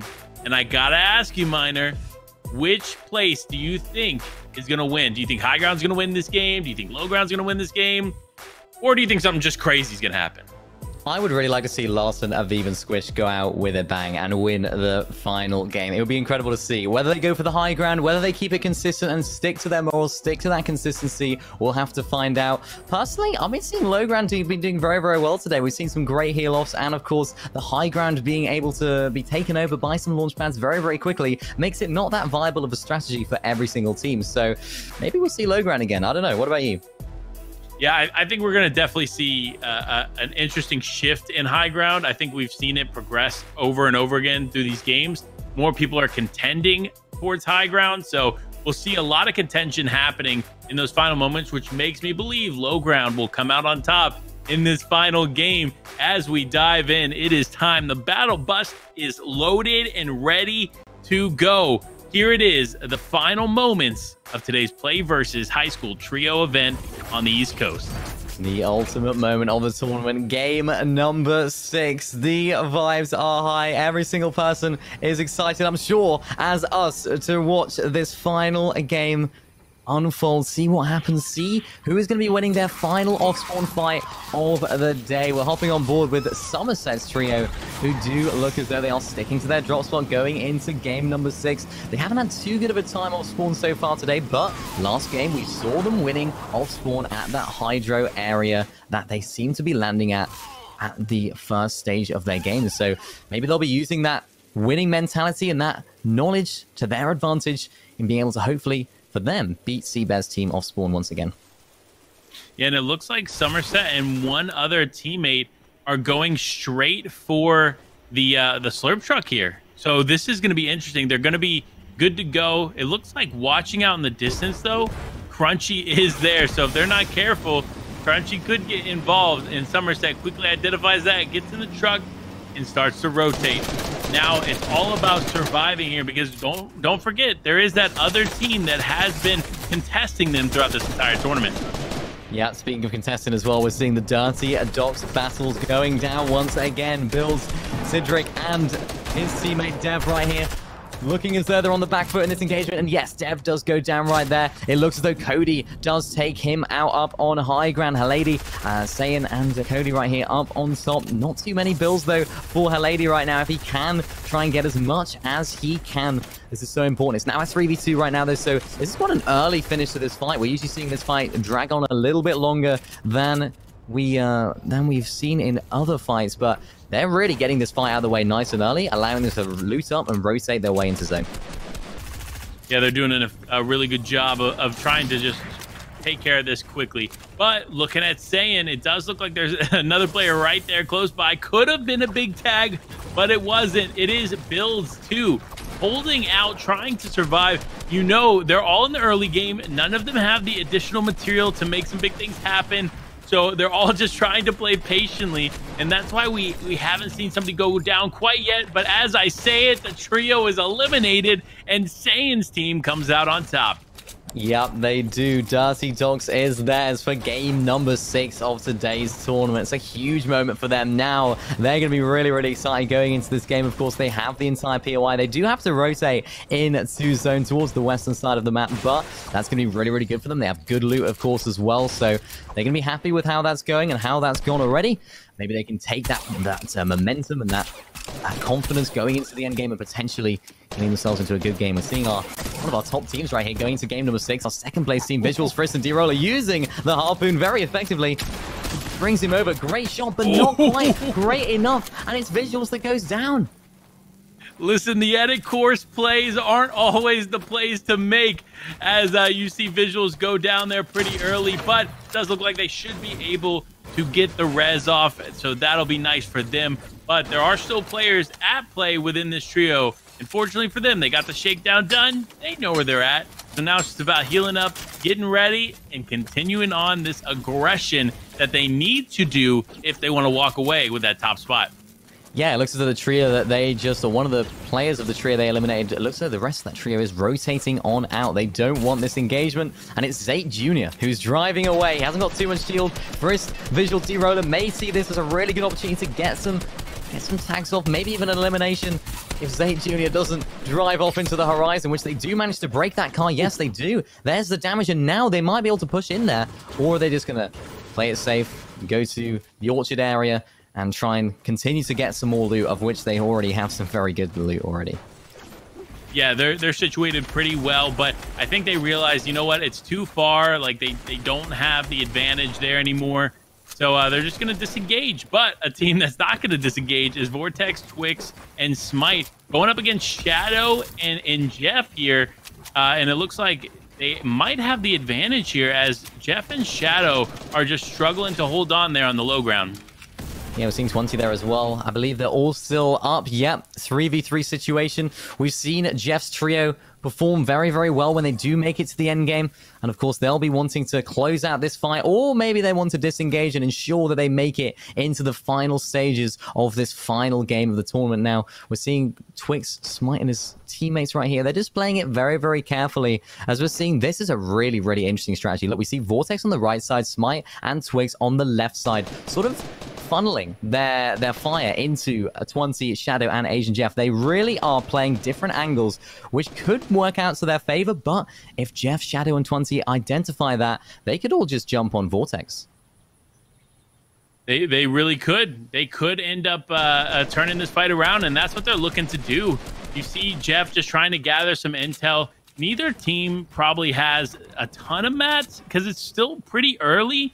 But you know, if you're Jeff and 20, you're playing this together. You're playing it smart. You have the boxes and control down low. It's not even worth trying to over-aggress on another team, especially when you don't know what's in the inventory. Yeah, I think that's true. They sort of found that out earlier on in the tournament today, and now Nerface and his trio are definitely under fire. The Coral Castle wars are all going on, and it looks though he wants to try and launch pad away. Jeremiah right there going down, though, in the elimination feed. That's Stacky and his trio. Now Nerface has got to try and get out of here as quickly as he can, utilizing those new sort of jump pads inside of Season 8 to rotate on out. I don't think Stacky's team are going to push that, though. Nerface will have an opportunity to maybe go back and grab those reboot cards, because, of course, they do have that extended time now. Yeah, and look, if you're Chimp's team, you're feeling pretty confident going into this final game, getting 2 eliminations early on. But for a team like that, to make their way up the leaderboard, they are going to need some more. They are in 7th place going into this final game, but you know they don't want to settle for that. That's why you see them going early on for those eliminations and picking up 2 of them along the way. Yep, that's really, really good for them. And we're seeing a very, very patient style of play from both Asian Jeff and Vortex's trio right here. They're both just...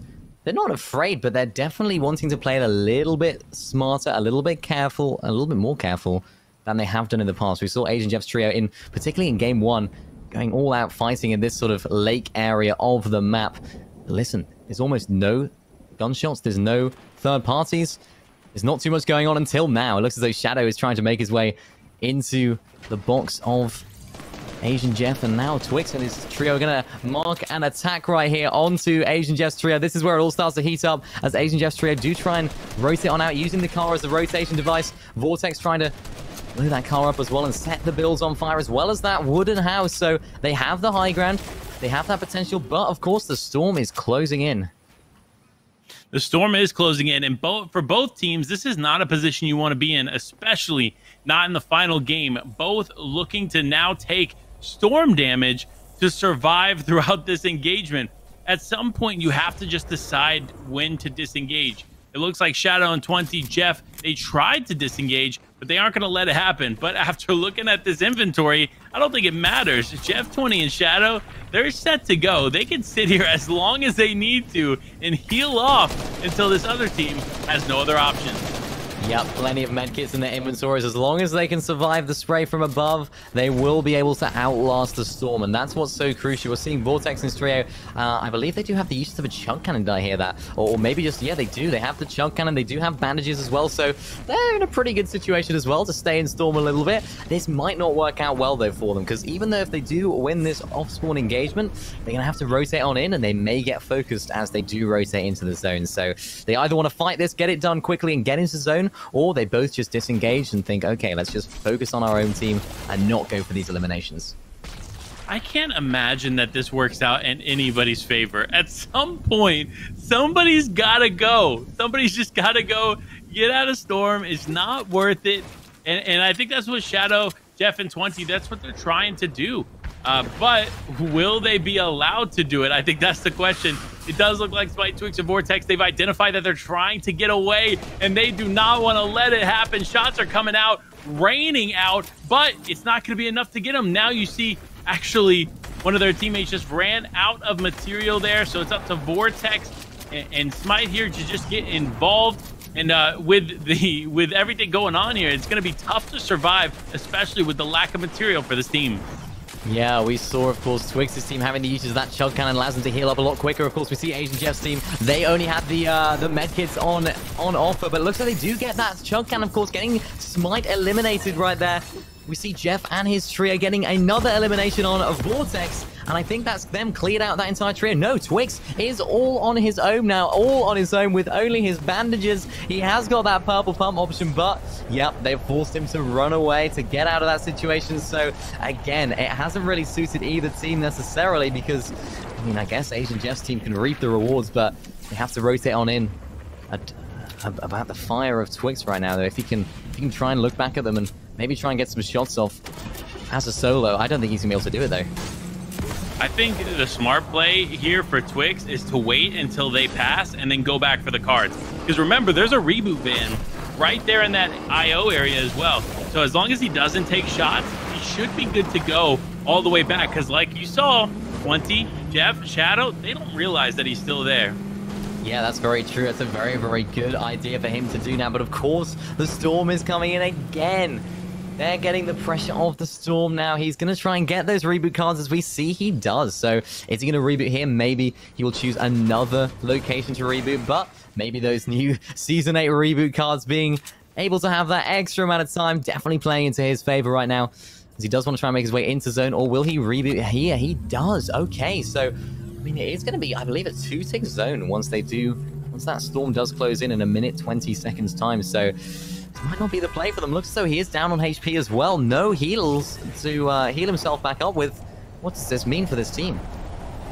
Well, looking at the situation at hand, right, Twix is going to be able to use this to launch his way in, and he does have a second launch pad in the inventory. So if he uses it correctly, he should be able to get a decent amount of the way in before he goes down. But of course, as I say that 3 HP in a dream, he is going to go down. Fortunate for him, though, his teammates should be able to pick him up, but the zone is still going to continue to close. And when it does close, it is going to be a 2-tick. Yeah, it is. And of course, Vortex and Smite right there. They don't have any heals. They don't have really any loot. Look at that. He has a gray pistol and a gray lever shotgun right now. Can he try and find some heals? Which he does. Look at that. That's almost a gold mine right there. He's found himself a flopper. He's found himself a medkit, which is good. That's good enough. But will it be good enough to get them into the zone without being focused? Of course, they're going to have the HP deficit compared to other players. I mean, these guys are in a really difficult situation. We see Crackley's team just on the outside of zone, so this could be tough for them. Although they might make it in, how healthy are they going to be when they do make it in? Well, for Smite especially, you see Smite very low on effective HP. Doesn't necessarily have what they need in the inventory. Vortex does find a vehicle and potentially could go back and pick them up, but it's still going to be pretty tight as the Storm now ticks for 2. But the focus is on for Somerset and Jivy as they have survived, but they have lost Sean Yi. Yeah, they have. We've seen what they can do in the end game. So, of course, it is the final game. Maybe they have Sean Yi's reboot card, which is maybe why they're rotating over towards this Pleasant Park reboot van. If all 3 of these guys can get picked up and are alive going into this end game, I really think they can do some really good things. We saw Somerset with a great clutch in that previous game. Not quite enough to go too far in the end game, but proving that they are very, very good at playing this end game. We're seeing Cody and his trio in the center of zone, having that mythic as well. And yeah, Somerset going for that reboot on Shonye, as she does have to engage with these other people right now, though. There's another team rotating on in. Somerset down to 42 HP. Easy having to pick up the pieces right now. If Somerset can go and heal up, this team are going to be healthy. This team are going to have good loot. But of course, Shonye only has a gray pistol. Yeah, but let's be honest, the gray pistol is still very, very effective if used correctly. But for Storms, Brew, and Revise, they understand what's going on here, so they're going to get as involved as possible. That's why you see Storm big tag onto Somerset as Somerset goes down. Another big tag there onto what looked like Sean Yi, and he does end up getting knocked. Now it's Storms trying to heal up, get ready for the rest of this, because it is all up to Jivy to make something happen. Yeah, can he make it happen? We're seeing the revised Ruin Storms trio trying to hunt him down. Where is he? He's trying to make his way out of this engagement. The reboot play might not have been the answer, unfortunately, for Somerset's trio. Now GB having to clutch up on his own. There's a bunch of players all around him. Revised Storms and Brew just pouncing on him all as one if they can. They're going to try and save as many materials whilst doing so as possible. And yes, they do get Elite GB right there going down in the elimination feed. So that's really good for them, but unfortunate for the Somerset trio. Yeah, and looking at the elimination feed, it looks like Vortex and company have gone down as well. So they are going to go down in this game despite getting the reboot there after all of that fighting with Asian Jeff. But Crackley and Coldy, this is the team that ended up taking them out. Now they have 4 eliminations on the board and some power weapons here going into the final moments of this game. Yeah, they do, particularly that Powerful Pump being so effective. We saw it being used very well in the previous engagement that we just watched. It's a very, very good weapon. It has very good range, of course, and does the 108 to the body. So credible damage from this weapon, and we're going to hopefully see it put into good play and good use in this endgame. These guys looking pretty good, though. Cold AFN and Crackley and Co. These guys are really on the sort of uncongested side of zone, where unfortunately for Brew and his team, they might get focused if they're a little bit later coming into zone, as we've seen that happen right now. D-Roller, Frist, and Visuals, these guys looking to try and get some tags on them, but they're healthy. They're well. They're looking okay. Got that usage of that purple pistol as well, which you haven't seen too much today. Yeah, look, the purple pistol is nasty in the wrong hands. So look, if you know and you have good effective aim in this game, the purple pistol is the way to go. Ved, though, rocking the new sideways minigun. I'm actually interested to see how Ved's going to use this here through these next few zones, because if you use it effectively, you're going to get into anybody's boxes and you're going to do some damage. Yeah, especially it uses that mini ammo, of course, as well, which isn't usually traditionally taken by a lot of trios. That's another reason why that purple pistol is so effective, because you can just say to your teammates, okay, I'm going to drop you all of my medium bullets. If you drop me your light, then we can have a really, really good spread of ammo. So we're seeing Frisk's visuals D-Roller in the sort of central area of the map, on top of the bridge right now, being able to control that entire area. You can see them. They've really refarmed that very effectively. Ved getting shot from all different angles right now as he tries to use that sideways minigun to his advantage. Looks like they're going to try and get above this team right now. Maybe try and box fight them as well if they do need some eliminations. Of course, Pump having 2. And that is it for the trio. But can Ved get themselves into the zone? I believe he can. He does have the usage of that minigun, though. But he's getting pressured. He's getting pressured from the north right now. There's another team that are right next to them. They're going to have to fight them out, and it looks as though Paper does go down. Pump, I believe, going down there as well. Oh, no, he's still up. No, he's not. He's down. Pump does go down. It's Nossen right there, getting him eliminated. Now, Ved, all on his own. He does try and find Nossen right here. Crackly and his trio try to pounce and get those eliminations if they can. They've finished Paper and Pump right there. It's all up to Ved to try and clutch up as a solo, or does he disengage and try and clutch up these placement points? Yeah, that's the question, right? Like, when you're a solo player in these final moments, what are you going to do? Especially considering they're a top 10 team. So will we see that? It's going to be tough for Ved, but I do think he has that solo clutch potential. Now, though, we got to focus on Nas, Crackly, and Colday, as they've just been continuing to get eliminations left and right. So this could be a huge turnaround game for them. And there it is. I believe they finally found Ved, and Ved does go down. Yeah, that's really good for them. They're 1,800 damage above Storm Searcher. That's so crucial for them. Unlike Bacon and his trio right now, these guys are below Storm Search, but they do pull the half and half zone. So they can look at everyone rotating on in. Anyone maybe launch padding, of course, being able to get some really good AR tags, of course, on there. And we're seeing Larson up on high at the other end of the spectrum. He has got the railgun usage, of course, as well. We talked about it earlier, about how effective this thing is for getting that Storm Surge tags. You can, I mean, it's like, what is it, about 180 to the head, I believe, with this purple version. So it is a very, very effective weapon to use. And if they're going to launch pad in here, they might be able to take height and may be able to keep it.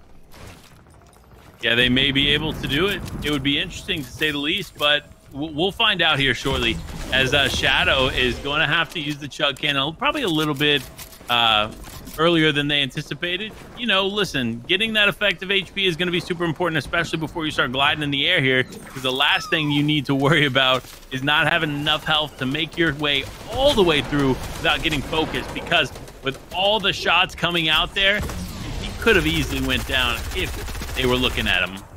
Yeah, that was really, really good from this trio. Of course, rotating on in, using that launch pad pretty much unscathed as well, which is really, really great. Of course, they save their heals, they save their HP. It's just unfortunate for D-Roller and Co right now. D-Roller getting focused by almost every single player. It looks as though Frisk and Visuals have both gone down, so he is now a solo. Our second place team going into this final game are now on the back foot. What could this mean? It could mean a big shift in the leaderboard, but oh, as I say that, D-Roller does go down. It looks like Vanish is going to get the elimination there. Now, Zuzu, So, and Jarian Fan just continuing to pressure Discount Benji and Royals here as they just try to hold off what's going on. But it looks like another high ground attempt for Danny, Suscript, and Twist. Will they be able to hold it, though? We've seen them do it time and time again, but will they be able to maintain the high ground? That's going to be the question here in the final moments of game number 6. Yep, we're seeing Larson and his trio, our first place leaders at the moment. They're still alive. They're still playing very, very passively. They're playing not even just passively, but very consistently, should I say. Of course, going into this final game with a lot of eliminations, we're seeing Danny and his trio right now trying to use that high ground effectively. Of course, these guys were in third place going into this final game, so I'm sure they've got their sights set on maybe clutching up second place, seeing that D-Roller, Frisk, and Visuals, of course, going down a little bit earlier on. This could be good for them. This could be really good for them, but what's not good for a team like Brutus is they're still below the damage threshold, and Storm Surge is not forgiving. So if you do find yourself underneath that threshold, you're gonna have to be careful, because it is going to start punish you and your team. Especially for a team like this, they're only 3 damage below, so one shot easily gets them above, but it's about getting that tag when they can.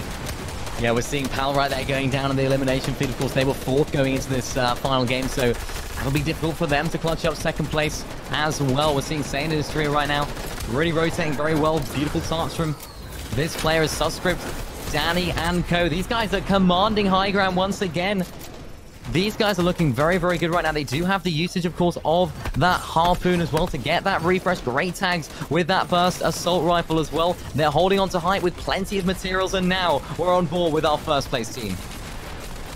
Ooh, and as we see is Squisher getting some nice knocks and eliminations there. That is huge for them as they continue to climb the leaderboard. Now 5 eliminations in this game. They find themselves in 12th as of right now, and or with 12 teams remaining, I should say. They continue to play, or they plan to continue to climb the leaderboard. This is the final moments for them to really solidify that end game, but honestly, I don't see anybody taking first from them. Yeah, I really don't. They're so consistent right now. And of course, I believe it's got to be second place up for grabs right now, especially for Danny's team up on high. We're seeing Squish, Aviv, and Larson right now. They're currently in 11th place. 23 players remain. Someone jumps in the box, though. This could be it. Oh, no. It looks as though Aviv and Squish going down at almost the same time. Now Larson has to clutch up as a solo. Great elimination for him, though, as he does try and get that refresh if he can. More tags onto more players from Larson as a solo. Our first place team are nearly eliminated. They've nearly all gone down. Yeah, and Larson just continuing to try and get some more eliminations. And there it is, a huge knock there for Larson. Does get the, oh, and he does get the siphon. That is huge. Now just trying to survive in the box with 2 other players, gets another elimination there. And he's trying to survive, but no, it's not going to be enough. He does end up going down to Storm. Now, Twist, Subscript, and Danny on the high ground with a dominant performance can easily take second place. Yeah, definitely. They, of course, do have that railgun, of course. Well, we talked about it earlier. What a shot there, though, from Twist right there. Another great shot we saw with the railgun, trying to rain fire down using that build-breaking ability. Of course, he only has 1 shot left in it, but he's done some great damage with that already, getting that knock and that elimination on that player. We're seeing Twist, Danny, and Co. all the way up on high. Ghoul and his trio down below. We're seeing Skate right there going down in the elimination feed. Ghoul and Spirits. These guys are one of the 3 teams that do remain in this endgame.